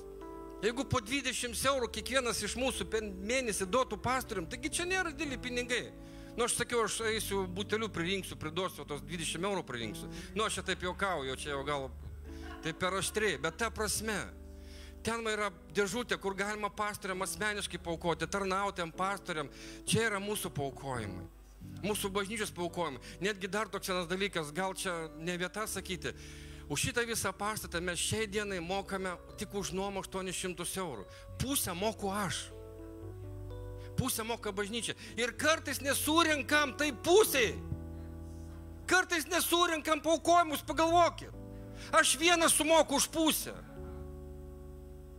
Tai kaip, aš tada nesuprantu, bet čia ne tame, tai sakau, aukokite, iš tikrųjų aukokite.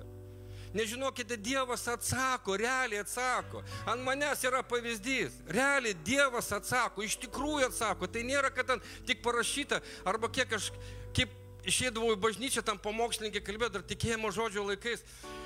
Kokių tik rašto vietoj ten nesako, kad tik žmonės išjudinti aukoti. Ko tik nesako. Aš pats buvau iš tų. Galvoju, ką dar pasakys kažkokio įdomaus, kad galėtų paaukoti. Ten 20 litų ten. Bet vieną dieną, aš išduosiu paslaptį, vieną dieną man šventoji dvasia nužengė, aš paaukoju 5000 litų. Ten reikėjo ganytojų, reikėjo atidaryti tą knygyną, reikėjo tam, aš paaukoju 5000. Aš pats nežinau, ką aš dariau. Tiesiog, ir tie pinigai atsirado stebuklingai. Aš ne taip, kad aš ten juos taupiau iš kojinės ištraukę ir iš po pagalvės. Ne, man tiesiog atsirado 5000 ir atsiminiau, ten rinko paaukojimus, buvo kalba apie paaukojimus ganytojui. Tai spaustuvė buvo, tikėjimo žodžio spaustuvė, krikščioniška spaustuvė. Ir aš paaukoju tos pinigus. Ir visą gyvenimą man sekasi, iš tikrųjų, man sekasi. Nes aš jau būčiau seniausiai numiręs ir manęs nebūtų čia.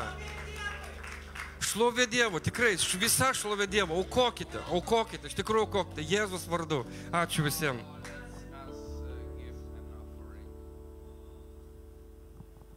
Tai aš ne apie aukojimus, bet apie Kristaus auką.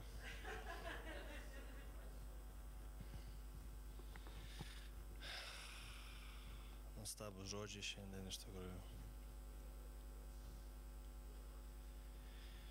Turiu žodį, porą žodžių apie Dievo tėvo gailestingumą visame tame ir iš tikrųjų viskame.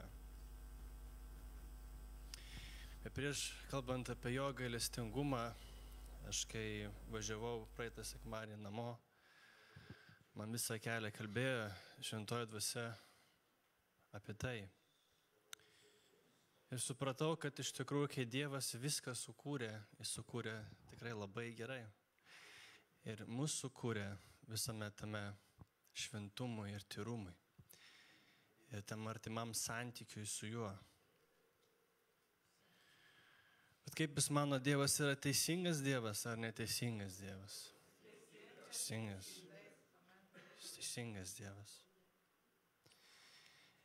Ir tame mūsų nuopulyje ir atkritime, kas tai bebūtų, kadangi Dievas yra teisingas, negali tai būti, kad mes neduosim apyskaitos už tai. Kad aš galiu daryti, ką noriu. Žinai, toks yra angliškas pasakymas YOLO. Taip pat tu gyveni tik tais vieną gyvenimą, daryk ką nori, kaip nori, kur nori ir tu neatsakysi už tai. Kiekvienas iš mūsų mes stosimės prieš Dievą tą, nors ir atgimęs aš tokių baisę dieną, teismo dieną.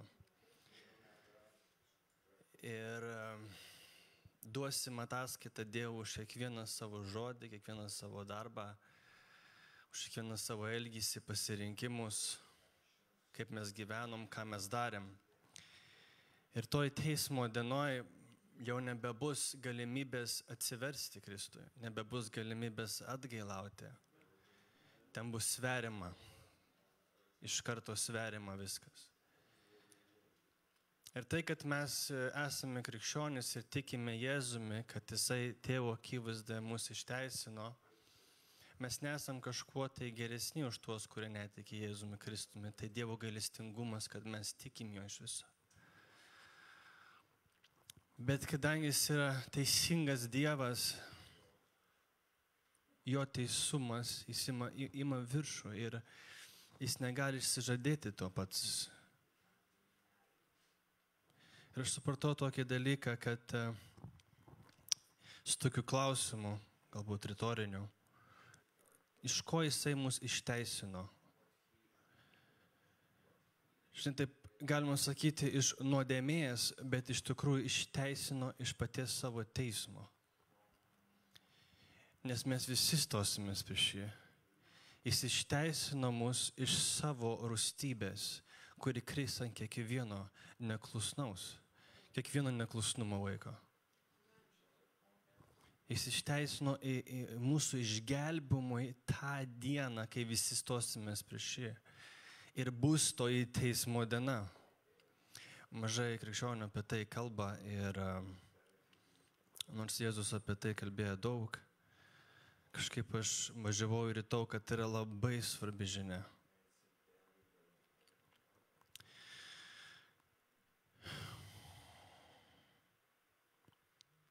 Tai vat kas yra tas Dievo gailestingumas?